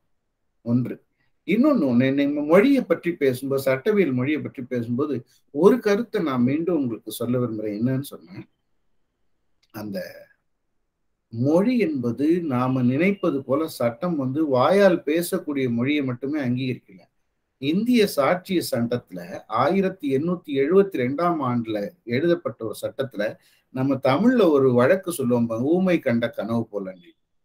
ஊமைக்கு ஒரு குற்றச்செயல் நடக்குதுன்னு வச்சுங்க, அதாவது ஊமைன்னு சொல்லக்கூடாது, வாய் பேச இயலாதவருக்கு அல்லது செவிகள் கேட்க இயலாத, ஹியரிங் அண்ட் ஸ்பீச் இம்பயர்டு என்று சொல்ல ஒரு மாற்றுத்திறனாளியா இருக்காருன்னு வச்சுங்க, வாய் பேச இயலாத, செவிகள் கேட்காத மாற்றுத்திறனாளியா இருக்காரு. அவர்கிட்ட இருந்து ஒரு செயின் ஸ்நாட்ச் நடக்குது. அவர் ஒருத்தர் வந்து சாலையில் நடக்கும்போது ஒரு குத்திட்டு அல்லது அவர்கிட்ட இருந்து வந்து அவர் கழுத்துல அணிந்திருக்கிற ஒரு தங்கச்சங்கிலியை பறிச்சுட்டு போயிட்டா அவர் வந்து உடனே வந்து அவருக்கு எழுத தெரியாதுன்னு வச்சுக்கோங்க, அவருக்கு எழுத தெரியாது. ஆனா அவர் வந்து தனக்கு ஏற்பட்ட குற்றச்செயலுக்கு ஒரு நீதி கொடுக்கணும் இல்லையா, அவருக்கு வாய் பேச முடியாது அல்லது காது கேட்காது என்பதாலே அவருக்கு நீதி மறுக்கப்படக்கூடாது. அதனால 1872லயே சைன் லாங்குவேஜ ஒரு லாங்குவேஜா சட்டம் அங்கீகரித்திருக்கு. செய்கை மொழின்னு சொல்றோம் இல்லைங்களா, அந்த செய்கை மொழியை சட்டம் ஒரு மொழியாக அங்கீகரித்து புகார் கொடுக்கிறப்ப அந்த புகாரை செய்கை மொழியில சொல்லி செய்கை மொழி சைன் லாங்குவேஜ் இன்டர்பிரட்டர் மூலமாக அந்த புகாரை வடிவமைத்து எழுதி கொண்டு நீதிமன்றத்துல வந்து சாட்சியம் அளிக்கும் போது கூட செய்கை மொழியில சொல்லலாம். அந்த செய்கை மொழியை நீதிமன்றம் அதற்கான வல்லுநர்களை வைத்து ஏற்றுக்கொள்ள வேண்டும் என்று சொல்லி 1872லயே சொல்லப்பட்டிருக்கு. அதனால நம்மை பொறுத்தவரை என்னன்னா, மாற்று மொழி பிரச்சனைகள் வரும்போது, உதாரணத்துக்கு வந்து ஒரு இந்த வட மாநிலத்துல இங்க வந்து இருக்கிற தன்னுடைய வாகனம் காணோம்னா ஹிந்தியில புகார் மனு எழுதி கொடுத்தாரு அல்லது வேறு மொழியில புகார் மனு எழுதி கொடுத்தா அதன் காரணமாக அதை நம்ம வந்து ஏற்றுக்கொள்ள முடியாதுன்னு சொல்ல முடியாது. அதனால அதுக்கு ஒரு நல்ல ஒரு மொழிபெயர்ப்பு செய்து மொழிபெயர்ப்பையும் ஏற்றுக்கணும். அதுக்காக தான் நீதிமன்றங்கள் இங்க சென்னை உயர்நீதிமன்ற வளாகத்துல அங்கெல்லாம் பாத்தீங்கன்னா official translator is available, official translator is அவைலபிள்னு board போட்டிருக்கு. என்னன்னா அங்கீகரிக்கப்பட்ட மொழிபெயர்ப்பாளர்கள் இருக்காங்க இதுக்குன்னு. அந்த மொழிபெயர்ப்பாளர்களுடைய துணையோடு தான் நம்ம அவர்களுக்கு நீதி மறுக்கப்படாம வழங்கப்படணும்னு சொல்லி மொழிபெயர்ப்பு துணையை நாங்க பெற்றுக்கிறோம். இன்னொன்னு என்னன்னா, செய்கை மொழி, சைன் லாங்குவேஜ முதல்ல ஒரு மொழியை அங்கீகரிச்சது. நம்ம என்ன நினைக்கிறோம், பேசவும் எழுதவும் இருந்தா ஒரு மொழி, பேசுறதுதான் மொழின்னு நினைச்சிட்டு இருக்கோம். ஆனா பேசுவதல்ல, வாய் பேச இயலாதவர்கள் செய்கைகள் மூலமாக உணர்த்துவதையும் அந்த சைன், அந்த குறியீடுகளையும் ஒரு மொழியாக ஏற்றுக்கொள்ள வேண்டும் என்பது சட்டவியலாருடைய மொழியியல் கோட்பாடு. அதான் சைன் லாங்குவேஜ் இன்டர்பிரிட்டேஷன். சைன் லாங்குவேஜ்ங்கிறது சட்டத்துல உள்வாங்கப்பட்டிருக்கு. எனவே தாய்மொழி அல்லாத நிலைகள்ல மாற்று மொழி பேசுபவர்களுடைய மொழிபெயர்ப்பு, அதாவது மொழிபெயர்ப்பு உதவியாளர்களுடைய உதவியை நாங்க அனுப்புவோம். அதை போலவே சைன் லாங்குவேஜ், குறியீட்டின் மூலமாக வெளிப்படுத்துகிற மொழி, வாய் பேச இயலாதவர்கள், செவி கேட்க இயலாதவர்கள் பேசுகிற, அதாவது உணர்த்துகிற அந்த செய்தியையும் மொழியாகத்தான் கொள்ள வேண்டும். அவர்களுக்கு சொல்றது நீதிமன்றத்துல ஓரல் எவிடன்ஸா எடுத்துக்கணும், வாய்மொழி சாட்சியமாக கருதப்பட வேண்டும் என்று சொல்லி நாங்க அந்த சைன் லாங்குவேஜையே ஏற்றுக்கொண்டது ஜூரிஸ்பிருடன்ஸ். ஒரு குறியீட்டு மொழியை, சைகை மொழியை ஒரு மொழியாக, வாய்மொழியாக ஏற்றுக்கொண்டிருப்பது சட்டவியல் சார்ந்த மொழி கோட்பாடு. மிக்க நன்றிங்க ஐயா. நன்றி. நன்றி. 1.5 மணி நேரமாக நிகழ்வு சென்று கொண்டிருக்கின்றது. இந்த தலைப்பு குறித்து வேறு ஏதேனும் நீங்கள் கருத்துக்கள் தெரியப்படுத்த விரும்பினால் தெரியப்படுத்தலாம் ஐயா. இல்லைன்னா அமர்வு நம்ம நிறைவை நோக்கி கொண்டு செல்லலாம். அமர்வு நிறைவை நோக்கி அடுத்த வாய்ப்புகள், நிறைய நண்பர்கள் இருக்காங்க, நம்ம அடுத்தடுத்து அவர்கள்லாம் சந்திப்போம். அடுத்த வாய்ப்புகள் வரும்போது நம்ம நிறைய கலந்துரையாடும். மிக்க மகிழ்ச்சி, மிக்க மகிழ்ச்சி. எனக்கு வாய்ப்பளித்ததற்கு பேராசிரியர் அரவேந்தன் அவர்களுக்கும் தமிழ் பாரதன் அவர்களுக்கும், நம்ம முனைவர் முத்துவேலு ஐயா, அவங்க முன்னாள் தமிழ் பல்கலைக்கழகத்தினுடைய துணைவேந்தர், அப்புறம் அம்மா விஜயராஜேஸ்வரி, இவங்கெல்லாம் இந்த அரங்கத்துல பயன்படுத்த பேசினதே எனக்கு ஒரு மிகப்பெரிய மகிழ்ச்சியை தருகிறது. எனக்கு ஒரு புத்துணர்வு அளிக்கிறது. நாம் இந்த சட்டவியல் சார்ந்த மொழிக்கு எதையாவது செய்ய வேண்டுமே என்ற ஒரு ஊக்குவிப்பை எனக்கு அளிக்கிறது. அதற்காகவே நான் என்னுடைய நன்றியை தெரிவித்துக் கொள்கிறேன். நன்றி, வணக்கம். மிக்க நன்றி, மிக்க நன்றி ஐயா. சட்டவியல் மொழிபெயர்ப்பு ஓர் இலக்கு சில தீர்வுகள் எனும் தலைப்பில் உரை நிகழ்த்திய சென்னை சிறப்பு நீதிமன்றத்தினுடைய மாவட்ட நீதிபதி ஐயா இல சோ சத்தியமூர்த்தி ஐயா அவர்களுக்கு JNU தமிழ் பிரிவின் சார்பில் நன்றிகளை தெரிவித்துக் கொள்கின்றோம். தமிழ் படித்த ஒருவர் நீதித்துறையிலும் சென்று சாதனைகள் புரியலாம், அங்கேயும் தன்னுடைய இலக்குகளை, உயரங்களை அடைய முடியும் என்பதற்கு ஐயா அவர்கள் ஒரு சான்று. தற்காலத்தில் வளர்ந்து வரக்கூடிய பல தமிழ் மாணவர்கள் இதனை ஒரு முன்னோடியாக ஐயா அவர்களை எடுத்துக்கொள்ளலாம். குறிப்பாக தன்னுடைய நீதித்துறை தவிர்த்து ஐயா தமிழ் மொழியியல் சார்ந்தும் பல்வேறு முன்னெடுப்புகளை செய்து வந்திருக்கின்றார்கள். நம்ம தமிழ் மொழியியல் சங்கம் பாலசுப்ரமணியா தொடர்ச்சியாக பல்வேறு நிகழ்ச்சிகளை இந்த கொரோனா காலகட்டத்தில் நிகழ்த்திய போது ஒவ்வொரு அழைப்புதல்களையும் எங்களை போன்ற இளைய நபர்களுக்கு தனித்தனியாக சத்தியமூர்த்தி ஐயா பகிர்ந்திருந்தார்கள். தமிழ் சார்ந்து அந்த டிராவிடியன் லிங்குஸ்டிக் அசோசியேஷன் என்ன நிகழ்த்தினாலும் சரி, இந்திய மொழியியல் சங்கத்தின் சார்பில் என்ன கருத்தரங்கம் நடத்தினாலும் சரி, முதலாவதாக எனக்கு வரக்கூடிய தனிப்பட்ட அழைப்பு பகிர்வு யாரிடமிருந்து வரும் என்றால் சத்தியமூர்த்தி ஐயா அவர்களிடமிருந்து தான் வரும். தன்னுடைய நீதித்துறை சார்ந்தும் தமிழ் மொழியியல் சார்ந்தும் பல்வேறு தேடல்களை தொடர்ச்சியாக உள்வாங்கிக் கொண்டு பயணித்துக் கொண்டு இருக்கக்கூடிய ஐயா அவர்கள் JNU தமிழ் பிரிவில் வந்திருந்து உரை நிகழ்த்தியது மகிழ்வுக்குரிய நிகழ்வு. இந்த அமர்வில் பங்கேற்றிருந்த JNU தமிழ் பிரிவு பேராசிரியர்கள், தமிழ் பல்கலைக்கழகத்தினுடைய துணைவேந்தர், முன்னாள் துணைவேந்தர் ஐயா அவர்கள், ஏனைய பேராசிரியர்கள், ஆய்வு மாணவர்கள், ஆர்வலர்கள் உள்ளிட்ட அத்தனை பேருக்கும் JNU தமிழ் பிரிவின் சார்பில் நன்றியை தெரிவித்துக் கொள்கின்றோம். நாளை இந்திய வெளியுறவுத்துறையில் பணியாற்றி வரக்கூடிய ஸ்ரீதரன் மதுசூதனன் ஐயா அவர்கள் அயலுறவுத்துறையில் என்னென்ன வகையான மொழிபெயர்ப்பு சார்ந்த சிக்கல்கள் இருக்கின்றன, அது சார்ந்து தன்னுடைய கருத்துக்களை வெளிப்படுத்த இருக்கின்றார்கள். அந்த அமர்வினுடைய நேரம் மாலை 7 மணி. நாளைக்கு மாலை 7 மணி. அந்த ஒரு அமர்வு மட்டும் 7 மணிக்கு நிகழ்கின்றது. மற்ற அனைத்து அமர்வுகளும் மாலை 6 மணிக்கு தொடங்கும். நாளைய உரையினுடைய தலைப்பு அயலுறவுத்துறையில் மொழிபெயர்ப்பு, பாதையும் பயன்களும். வெவ்வேறு நாடுகளில் பயணித்து அனுபவங்களை உள்வாங்கி இருக்கக்கூடிய ஸ்ரீதரன் மதுசூதனன் ஐயா அவர்கள் நாளை மாலை 7 மணி அளவில் உரை நிகழ்த்த இருக்கின்றார்கள். பல்வேறு கருத்துக்களை மொழிய இருக்கின்றார்கள். அனைவரும் பங்கேற்று பயன்பெற வேண்டுமாய் அன்போடு கேட்டுக்கொள்கின்றோம். அனைவருக்கும் நன்றி, வணக்கம். மிக்க நன்றிங்க ஐயா, மிக்க நன்றி.